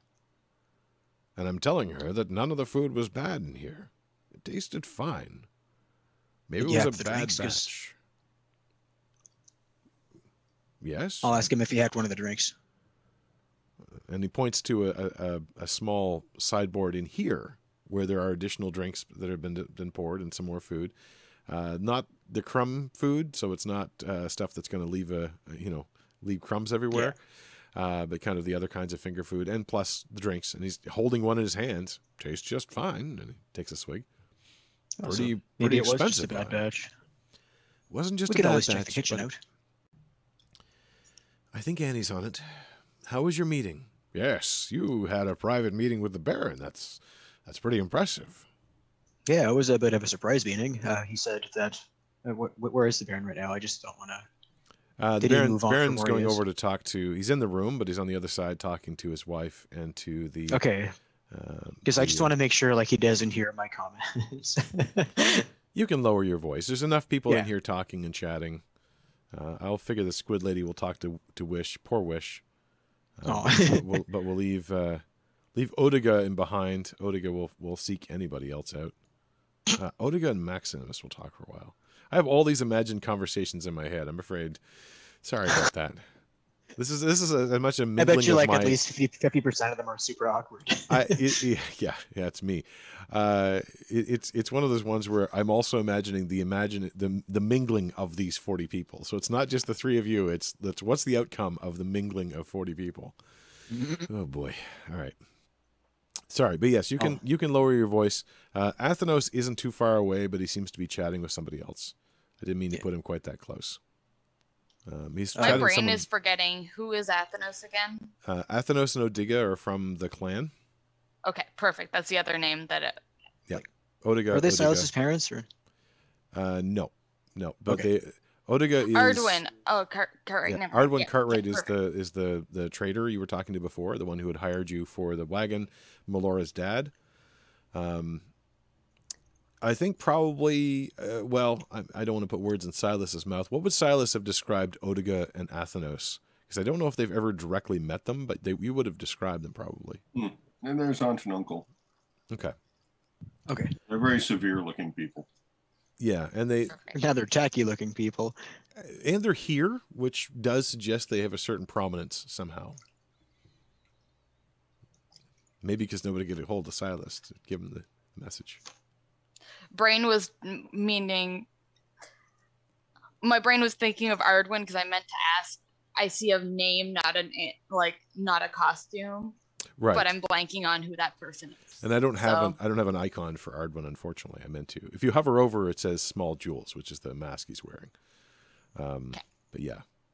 But yeah, no, I was just like, wait, name? I forget. Yeah. If you feel overwhelmed, it's twice as worse for me, and I apologize. It's all good. It's an experiment. So yes, Ardwin's asking you about your meeting with the Baron. You don't have to go through line by line again unless you want to, but I'll just give like the general lines, and I told him about the story of the Titan in pieces and what I think it means. I could be wrong. I don't think I am, but yeah. Do you suppose we might find a piece or two of our own? That might be very interesting. I could imagine that something like that would be very valuable. It's like who assembles the Titan first gets the win, I guess. Or at least prevent the other person from assembling it. But it seems like whoever is after the pieces has a way of locating them.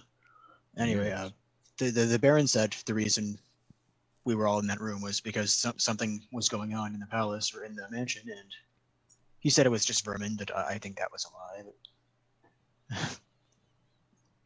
But yeah, there seems to be something going on. We just don't know what yet. There was a hullabaloo. We saw some of the guards moving around, but nothing seemed to happen down here as far as I could see. That's good. Except for the whole thing with the food. Or the bad batch of drinks. Yes, it's always a shame when good food goes to waste, or when good food is bad food, I suppose, as well. Although Ocean didn't seem to mind. Oh yeah, it's like Ocean hired the catering company. I had a good chat with him earlier too.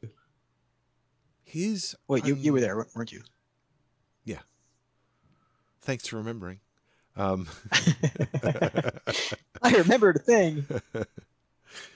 Melora can be bitter. It's fine. So your meeting was just a meeting then? Yep. I mean, not just a meeting. He spoke with the Baron. The Baron spoke with him. The Baron even knew him by name, I'm sure. Yeah, I tried to get some insight on how him and the Baroness got better, because they were quite ill a few months ago. But the answers were a bit elusive. Something about a curse. And a heavy price to pay. And I'm keeping my voice low for that. Sounds terribly embarrassing. I can imagine that'd be one reason we keep it quiet. Maybe it was some sort of extramarital affair. Dad, I mean, it happens to people in power. People are attracted to wealthy people and people of stature. Dad, speaking of which, where's my date?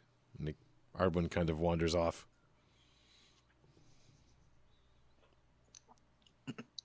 Because, yeah, his date is not here. Uh-oh.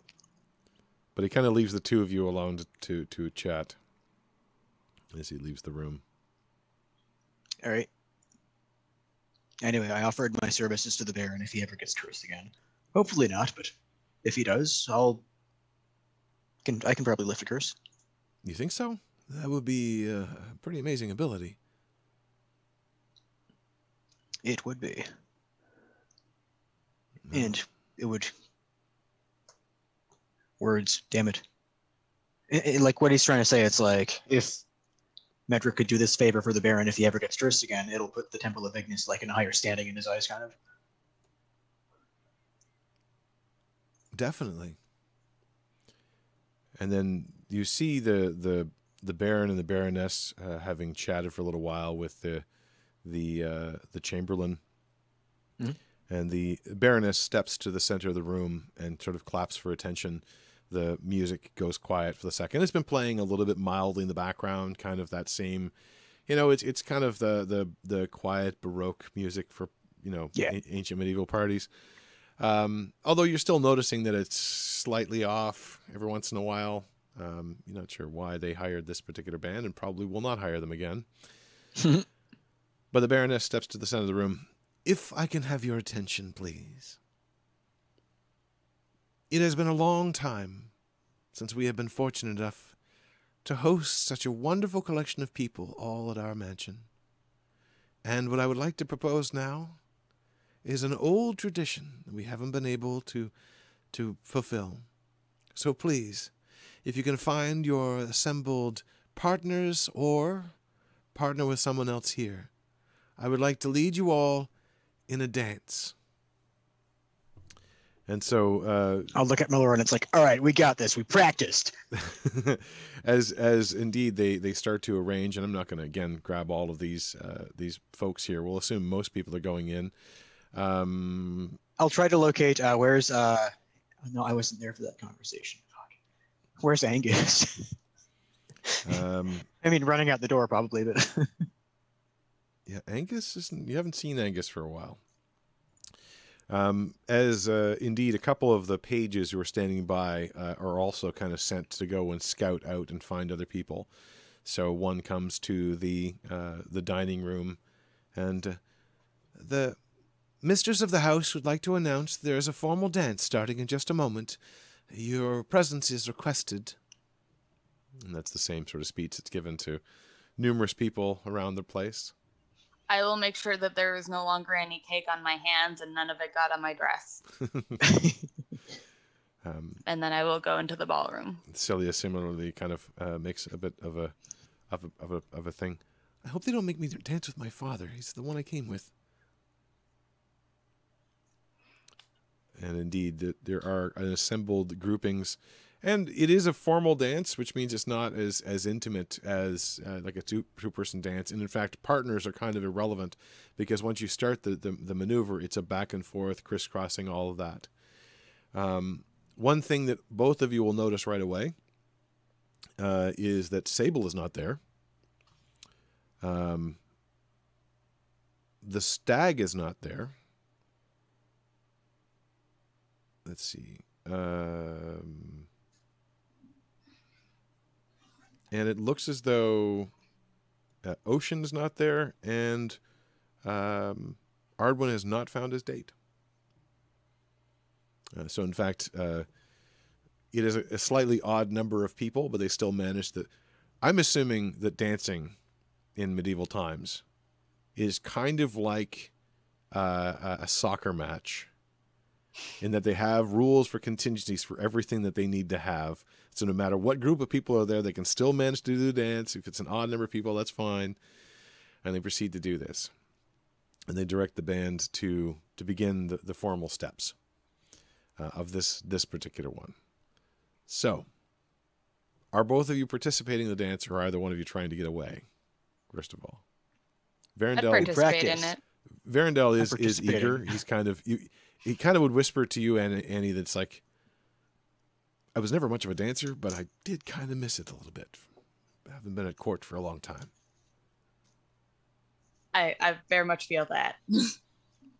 And there's not a lot of choice in terms of Medric dancing or not. Melora has kind of taken the initiative. Partially, She has decreed that you are dancing. partially We because you practiced, and also you kind of get the impression that her head is on a swivel as she's kind of looking around at everybody else as well, and trying to figure them out. So we'll make it simple. It'll be a series of 3 rolls, and we'll check the results after the 3 rolls. What would you say is your most dancing-like skills? 3 different skills to participate in this. If you use the same skill, it'll be a disadvantage. But Insight for where somebody's going to step, that's a and decent to make one. sure I'm not stepping on their toes. Sure. Athletics for like lifting up my partner in these wonderful spins. Oh wow, you want to show off? All right. And shit, intimidation can't be used really. I mean, if you want to clear the dance floor, if it turns into a rap battle or some sort of dance off, now I've got to have that in some future game. I don't think it's going to happen now, but there will be some sort of dance off competition in which intimidation is totally an appropriate skill for that. Okay, and then medicine, assuming I drop my partner on her face, but hopefully I won't need that. Perception, as in not stepping on somebody's toes. Okay, so you got insight, perception, Insight to feel like where their movements are going, or which, like if they're zigging or zagging. Okay, what was the middle one? Perception. Perception and Perception, athletics, and insight. okay. Difficulty will be 12. It's a complicated dance and long. So just tell me, roll the 3 of those and tell me how many successes. And Annie, which 3 do you feel that Annie would be using? Acrobatics would probably be one. Okay. Just because of the physicality of it. History, as in she knows these kind of dances well because she has been trained by rote how to do it. And probably been given a history lesson, as in, this is what the dance means, this is what this step means, this is what, if you do this flourish, that means this sort of thing. Sure. Exactly. And this is how Annie blows her cover. And performance. And performance. Okay. So same thing as for Medric. Okay, I'll roll athletics first. Note which role or which success for which part. So athletics, unfortunately, you're finding your feet a little hard and they're tripping over each other. It's difficulty 12. Yeah. If you have inspiration or anything else that can influence this, you're certainly welcome to use that, but that's a bit strong. I have inspiration somewhere on my sheet. I forget what it's from. Also, I'm terrible at giving out inspiration, Maybe. but I will try to do that more often. Right, it says 1 inspiration here, so I'll roll again. If you want to. If you want to use it on that Athletics. one, you're welcome Powerful flourish. to. 22. Oh, yeah. Okay. So yeah, the I was, floor, I was only pretending to drop her. the surface of the floor is a little bit slippery in that point, but you managed to make it part of the move. Okay. All right, so that's 1 success Next. with athletics. Will be insight. 25. She's moving sideways, and I'm moving sideways with her. Well, and in part, because this is a group dance, it's also in part of how you work with everybody else. Right. But it's as though Like you pattern know where they're recognition going kind to of be before they are there. In fact, you're kind of showing some of them up because they're kind of, there's a few of the people that are getting spun through here. Odiga in particular, not really used to formal dances. And you kind of get the impression that there's this weird moment where you think of her as kind of like a fish swimming upstream and getting buffeted about by all the heavy currents that are going on. But you're able to casually move her through the crowd. And the final one, this is Perception. I want to see if I can figure out the pattern of the dance. Okay. 12. Oh, right on the nose. So yeah, it's a complicated dance, and you're able to move through it kind of on instinct. The pattern still kind of eludes you. You know it enough for this dance, but you couldn't predict what it's going to look like tomorrow. Okay. But overall, a pretty good performance. How did Annie do? Let's see what the 3 rolls are like of her. So, it sounds fake. But I got 25 for all 3. Oh, wow. Whoa. Okay. So, nice. So remind me of what, we'll go through the rolls. Doesn't matter which order now, because they're all the same. So, but we had acrobatics. It does, because one of them was a nat 20. Oh my God. Okay. So acrobatics was 25.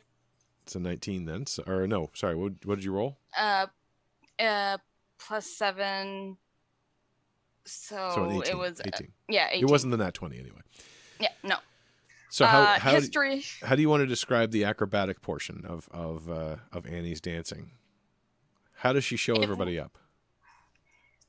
She's the most graceful person in the room right now. I think that's fair.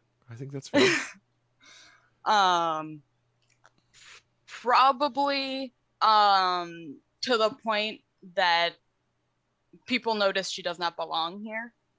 Uh-oh. All right. Out of habit.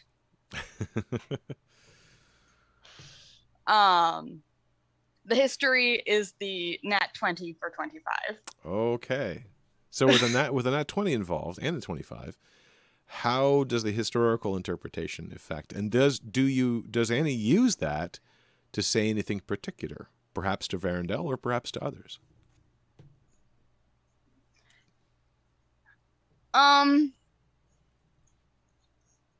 She would do something that basically do something that would indicate that she is interested in Varendell. Okay. So leaning into it a little bit more, a little bit closer contact, a little bit more eye contact and tilting just the right way. Okay. All right. Yep. And then performance for 25, which was a natural 19. All right. I'm like, it sounds fake. I know. I countered your rolls with my first 3 rolls, which were all under 10. So. It's like I gave you my luck bonus. I just started rolling them, and I'm like, this is fake. This is. We've slipped into that parallel universe. Be careful of what else happens today. This is what bubble tea does for you, apparently. Apparently. So how does the performance come apart? How does that particular part shine? Again, it would go into making sure that anybody that I dance with is left with an impression that they do well as well, basically. Okay, so it's the helping hand that you're elevating their dance by being there. Mm-hmm. Okay. So basically, it's also like if they make a mistake, brushing it off and in the proper way, right? Okay. I think as you're both moving through this dance, and it is kind of fun. It's this weird, exhilarating thing that the pace is surprisingly fast when you're going through this. The pattern is. It reminds you, Medric, a little bit of some fighting patterns you've dealt with, but it's even more complicated than most of them. And you do every once in a while have to catch yourself. Maybe it's like, if I just swung a little bit harder, I could clock that guy, and then I could. But wait, no, I'm not supposed to hurt anybody here. and maybe Wrong setting. have to be dragged back to the present a little bit by Melora, who might do a little, ankle top touch to kind of remind you where you're at. But you did pretty well. Nice. And I think that as you're moving through, you notice many smiles. Like, people are genuinely having fun. This is, and even you both would notice that the Baron and Baroness, while they are moving through the pattern, they seem to end up with each other more often than other people in the pattern.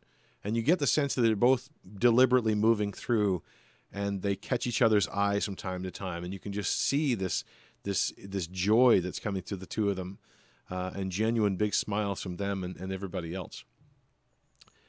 And at one point, moving through the dance, having not really brought, I don't think he brought any particular partner, Oliver is making his way through. And at one point, Annie, you find yourself dancing with Oliver, who is looking at you with a sort of begrudging respect and curiosity. Is Oliver her relative? Oliver is Oliver Montrose, the relative. My cousin. I must say, SpaghettiOs. I had not expected such sophistication so far from the capital cities. Even in Pidajun, where I've spent far too much time, they simply do not have the skill at moving through a dance like this as you've displayed, my dear. Tell me, who trained you? YouTube.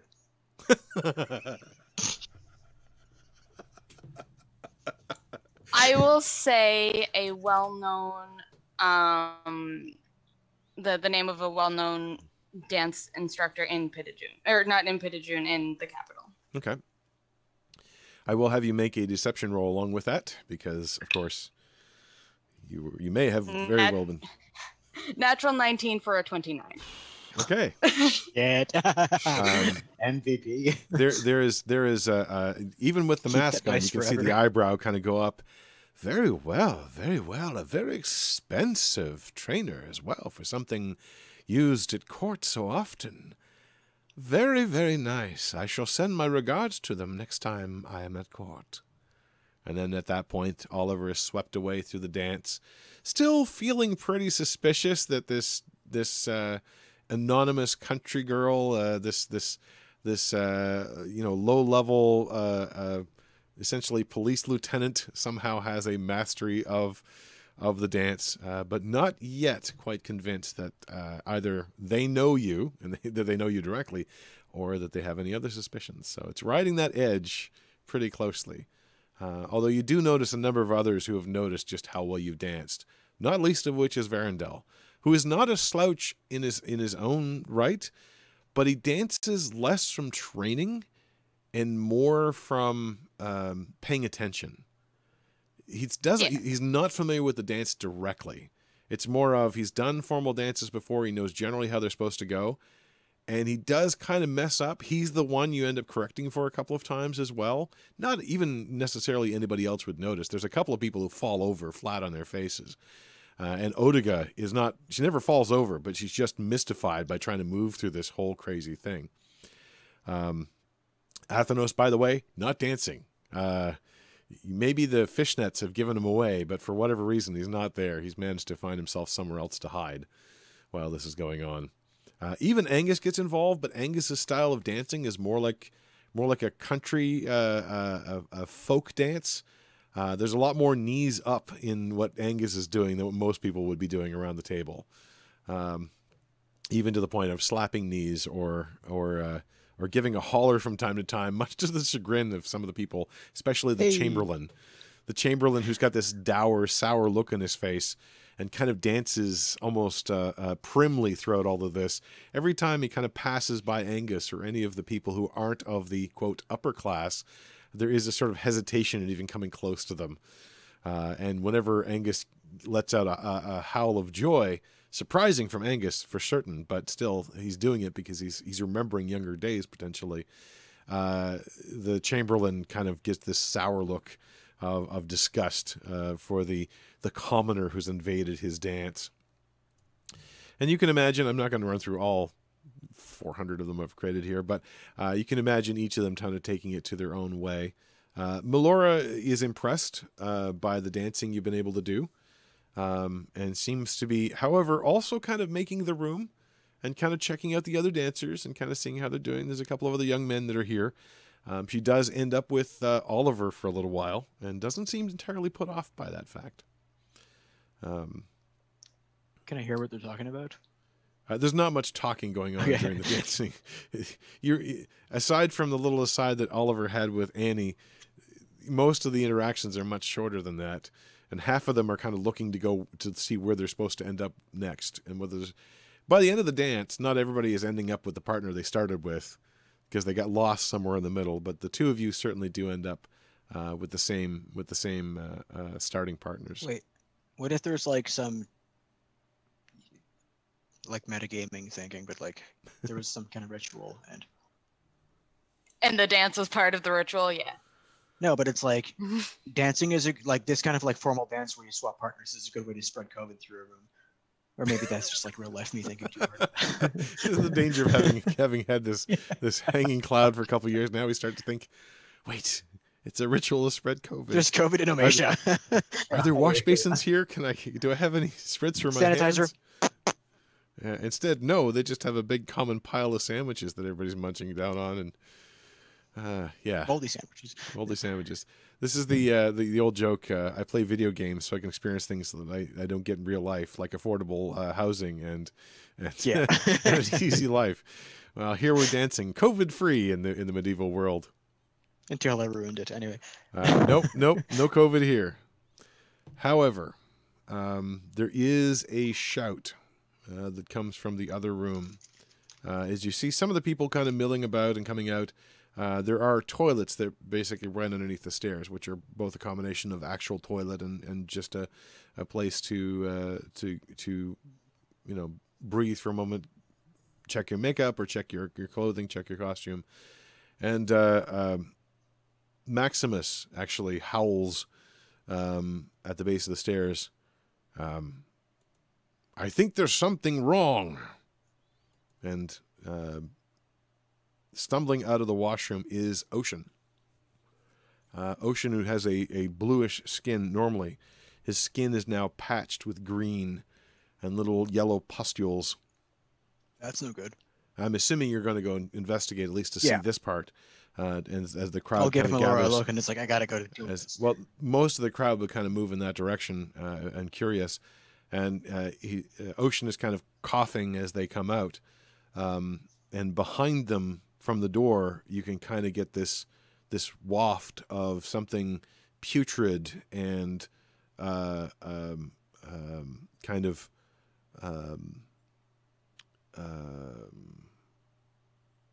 it kind of holds in the air a stench, where you can see a little bit of gas still holding in the air with a yellowish green hue. I don't know if you. So somebody took an epic dump in there. In other words. Well, that would be one interpretation. As Maximus kind of drags Ocean out, who even as he passes by you, you can see the patches starting to recede. They're paler and still visible on his skin, and the little pustules that have been forming in some of them. Some of them kind of grow large and burst, and then kind of dissipate quickly. A short sort of effect is happening. What do you do? I'll go inspect, and so whatever is affecting him seems to be receding. I'll just do a medicine check. Yeah, you can take a look at him. Annie, are you also going to take a look at this area, or are you staying away? Or I rolled a 7 on a Constitution check, so I'm just like gagging, like I cannot go closer. Okay. So 14 for medicine. Is it like a curse or a disease, or 14? It does resemble a sort of disease outbreak, but a disease outbreak that is going by and coming and going very, very quickly, which suggests that it's not an actual disease so much as a magically induced effect, like a momentary disease. And it makes you think of different magical effects, like being able to splash acid on someone, or splash their face with poison, or freeze them temporarily. All these things that happen, but then dissipate pretty quickly. Annie, as you kind of are coming around and you smell the little wafting of that, and you start to gag, the worst part about it is it causes you to remember, and then you're also remembering the gigantic sploosh underneath the table and the gooey worms that were in there and that sort of gas that flowed up that thankfully you held your breath for. But this sort of causes it. It's like that terrible sense memory problem even every once in a while people will get, where it's like, oh, it's all coming back, and oh, it's worse this time. It has the same sort of characteristic, but it's slightly different. Maybe it's like, rose water added, or maybe putrid rose water added into the scent. Eau de toilette, perhaps. Oh God. Is he conscious? Can he talk? Yeah, he's conscious. He's kind of gagging a bit. He's kind of spitting a little bit as well. What happened? Oh, terrible. There was this thing attached to the back of the room. I thought strange to stir a snack there, but it looked like a little bag of snacks, so I opened it. But it went all gooey in my hand and exploded. It was awful. I didn't even get a chance to taste anything, and then it starts to, what's wrong? What's wrong with me? Where are these little patches? And he kind of pokes at one of the little zits, and it kind of goes open. I'm not sure. Oh, that's disgusting. I'll cast Lesser Restoration on him. Okay. And he kind of holds still. And how does the magic look for oh, Andy, did you want to say something? I suddenly I'm very glad that I succeeded that dexterity save. Yeah. Oh yeah. It's like full body acne. Do not want. This is pretty hideous stuff. So what does your lesser restoration look like? And in particular, because remember, you still have a flame effect that occurs with yours. Yeah. And I don't think lesser restoration triggers. No, you're immune to your own flame now, aren't you? Yeah. Okay, so that's not going to be a problem. But what does it look So like? my hands will they'll warm up, and there's going to be like a fire look through them, but they're not actually going to burn the guy. Okay. And that fire aura will extend to his entire body, spreading gradually, and stay there for a few seconds, and then it'll dissipate along with the disease, hopefully. Okay. I think that Maximus will step back as the sort of sizzling on the surface of Ocean's skin starts to settle in. And I kind of do imagine it burning away this disease as much as anything else. And then probably the fire flames sink below the surface a little bit, as it does actually also cleanse the inside as well as the outside. And then there's a little cough at the end from Ocean, and a little familiar to you, a little gout of whitish smoke that extends out. Oh, Feeling better? I feel much better. It feels like I was in a warm undertow for a few minutes. It was great. That's really nice. Can you do it again sometime? He seems to have forgotten. If you're sick again, that whatever you did, just... In fact, could you just show me what happened, but not actually replicate it? And both of you can still kind of smell the gas a little bit, but it's dissipated. Yeah, I can probably do so. You'll be ready if I need to, right? Don't. Whatever you tried eating, don't eat it. Just show it to me. Yeah. And he kind of covers over over his mouth. Come through. Follow me in here. And he leads you into the bathroom. Okay. And while there may have been the smoke, by the time you get in there, doesn't seem to be any visible gas or anything. Just kind of a little bit of lingering smell over there, on the other side of that of the potty there. And he kind of just on the under there. Yes, there. And he kind of points and gestures and forces you to kind of look down a little bit at, because I'm going to have modern plumbing in my medieval fantasy. God damn it! It's a toilet, a porcelain toilet, and on the side where he indicates it was, you can see this strange yellowish green lines drawn on the side of the toilet. But as you watch, they fade away. You see it? Yeah, they disappeared. Do you remember what they look like? Could you draw them out? For the matter, could I draw them out? So Ocean will say, I didn't see anything like that. I just saw the bag and the worms and the stuff, and I ran and I retched, and it was awful. For you, you kind of came in very late on this process. So I will say that you can make, at disadvantage, a perception type roll, but your difficulty is pretty high to remember it. So I'm going to set the difficulty at 18. Oof. Well, there's a natural 1, so I'm not succeeding. And there's a 3. Yeah, no, as you get in there, it's sort of But like... the smell is just too fucking horrible. Yeah, there's just Like enough somebody took a lingering, fucking diarrhea dump. and your eyes are watering a little bit, and you're looking for the thing you thought you were going to find, which is some sort of bag or worms or goo or whatever the hell it was, and you find lines. There are... Do you speak or do you read Abyssal, by the way? Nope. Okay, so yeah, it's just lines and circles and dots and curves, and then it's gone. And you're like, I don't... Yeah, what the hell that was thing. This is where That somebody with a looked keen like a mind symbol in some other would clean up today, but Zakis, yeah. it's true. It's true. Hey, not every feat can come in useful. And plus, you guys Yeah. had a whole bomb that I forgot you had. So it's like, how are they going to solve this problem? I don't know. They'll figure it out. Oh, look, they solved the problem. Might be something I gave them. Well, all right, that's fine. That works too. By something you gave us in the same episode that you gave us the problem. Fair. Oh, well, technically the problem was the previous session or the end. Yeah, you're right. you only told us what the prizes were in the same true. session. It's true. Usually those things happen like, oh, you have this thing from like months ago. It's true. It's true. No, it was a fair call. I really appreciate that. It actually makes me feel. Is really Annie good about around? Like, is Annie near the you do washroom? see Annie kind of. I think we'll place you here, basically across the room, still somewhat retching and gagging, unable to move much closer. Hey Annie, there's like some weird ass symbol in here. It's gone, but there was a weird ass symbol in here. I'm good. I'm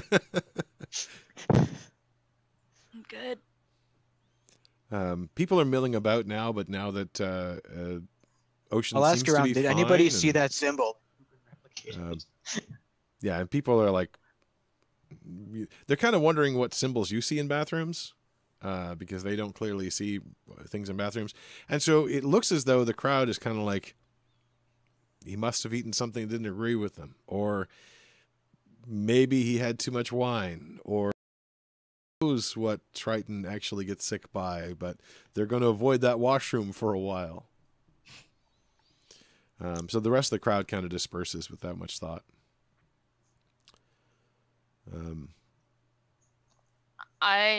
Once the crowd kind of disperses, I will explain to Medric the situation with the dining room table Okay. and something similar. Just the two of you together, or are you bringing anybody else in this conversation? You can find a spot. There's lots of spots to sit if you want to be private, but it's more of, do you want anybody else to talk with, like Melora or Dudek or any of the others? Yeah, Celia? Dudek, Verendel, and Melora would be like welcome, but anybody else? Yeah. Yeah, basically I'm not trying to like the people who kind of know that we're kind of here to try to figure out what's going on. Slash who we've talked about weird things happening today, I'm fine with. Okay. But So you're not going to, well, I mean, you don't have to seek out Melora, Verendel, and... No, but if Dudek, they want to they're show all up, there. then we're not going to Yeah. tell them to go away. Yeah. Well, yeah. Two of them would be fairly close to you anyway, Melora and Verendel. Dudek is kind of curious as well, and he knows that you guys seem to know more of what's going on, so he would be kind of nosing in. Yeah. And Dudek seems like a good dude, so we'll let him nose in, I guess. You don't see the goose, but she's probably somewhere not too far away if you wanted to find her. That was Celia, who was the one that found the other bag with you, but if you don't particularly include her, she's not happy to be there. no. I'll just explain that we figured out what was going on with the food. It was a similar description of what he said, a bag, and then it kind of exploded and left a symbol, and I can draw the symbol when we get back, because I remember it vividly. I don't remember anything. There was like dots and lines, and then they disappeared. The smell was just overpowering. Yes, it was. Luckily, I got out of the way, but I think we just saw what happens when you don't get out of the way. Yeah, that was pretty horrible. Do I know what disease that is, by the way? You only rolled a 14, so you kind of knew Okay. it was disease, but not necessarily what specific one, and it vanished fairly quickly. You get rid of it, so it's hard to say. And there's no normal cause of that sort of thing. So it's not like you can say, well, that's the disease caused by this. And it's like, well, no, he wasn't licking the taps, so we have no idea. Okay, I'm just glad I was able to take care of it fairly easily. You did very, very efficiently. And Ocean does thank you, although Ocean has already kind of moved on as well. But yeah, it was definitely not a case of somebody eating bad food or drinking too much, although he did eat the bad food, but it seemed to agree with his constitution. So. Yeah, but what he explained was exactly what happened with the bag that was underneath the table that was causing the food to be bad. The food's not bad anymore, by the way. Oh, that's good because I'm getting kind of hungry. But wait, so that was 2 bags full of worms and slime and gross shit. As they say in my profession, once is odd, twice is a pattern.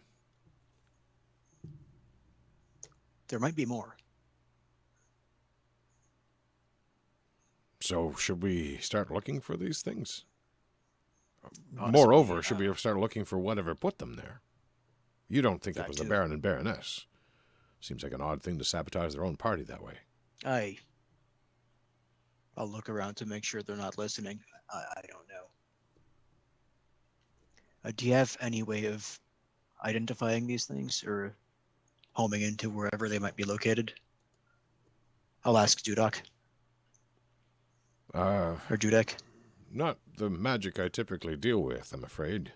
I do know a few spells that can do similar things to that, but I didn't think to prepare anything like that today.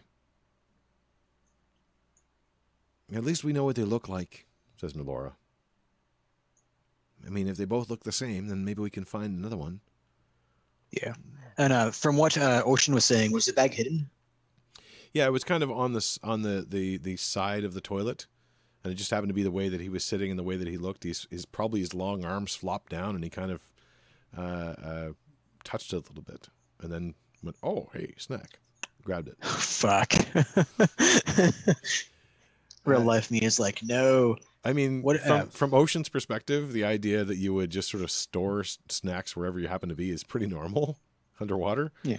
But toilets are actually much more strange to him than the bag was. But he's lived among land. Why don't we long just? enough. So there was 1 bag in the washroom, 1 bag in the kitchen. I wonder if there's a bag in, say, the library. Should we go check it out? Just look under every object. Or any place where something might be hidden.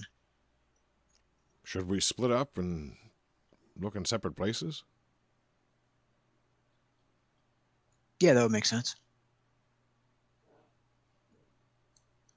Yeah, that seems like a good idea. Maybe split up into groups, basically, in case something happens. All right, you guys decide groups, what the groups definitely. are. You guys decide what the groups are. Well, Melora, Verandel, and Dudok will go wherever you want them to. You can send them all in one group if you want to, or split them up. I mean, going around with people with our dates would work, and then people can assume we're just like making out in the library. We're just like searching for gross stuff. Same for you and Verandel. I don't know where to put Dudek, but he can choose if he wants to come with one of us or go on his own. I'll take a walk do around. Dudek. Maybe I can figure out if I know someone's doing something. Maybe I can figure out who it is. Are you sure? It could be dangerous if you're by yourself. Or would you be staying would you be staying where there's witnesses? Well, I was planning to stay where there are other people, yes. Now you make it sound a lot more dangerous. Also, if you find something, don't touch them, because that started to happen when I touched it. Yeah, slimy bags full of worms are right out. Yeah, don't touch it. And Verandel turns to Annie. Don't tell me that that I don't take you to the best parties. it's been quite a fun time. And with that, he'll offer his arm. Shall we? Yep. And we'll have you guys going off and looking. And I think it has just turned 6 o'clock. Wow. So I'm kind of running out of gas here a little bit. I'm starting to get hungry, so. Yeah. So I'm going to bring this to a close for tonight. Yeah, so you'll begin with the search next time, and Nice. I had warned you guys there might be a shift. Looks like the shift will come out afterwards for next session, potentially. We'll see what happens coming up next. But I want to let's just switch back to our main page here so everybody can see your wonderful faces. I want to thank you guys for putting up with this weird adventure that that I'm also struggling with. Because I love all my NPCs too much. Damn it, I have to have them show up from time to time.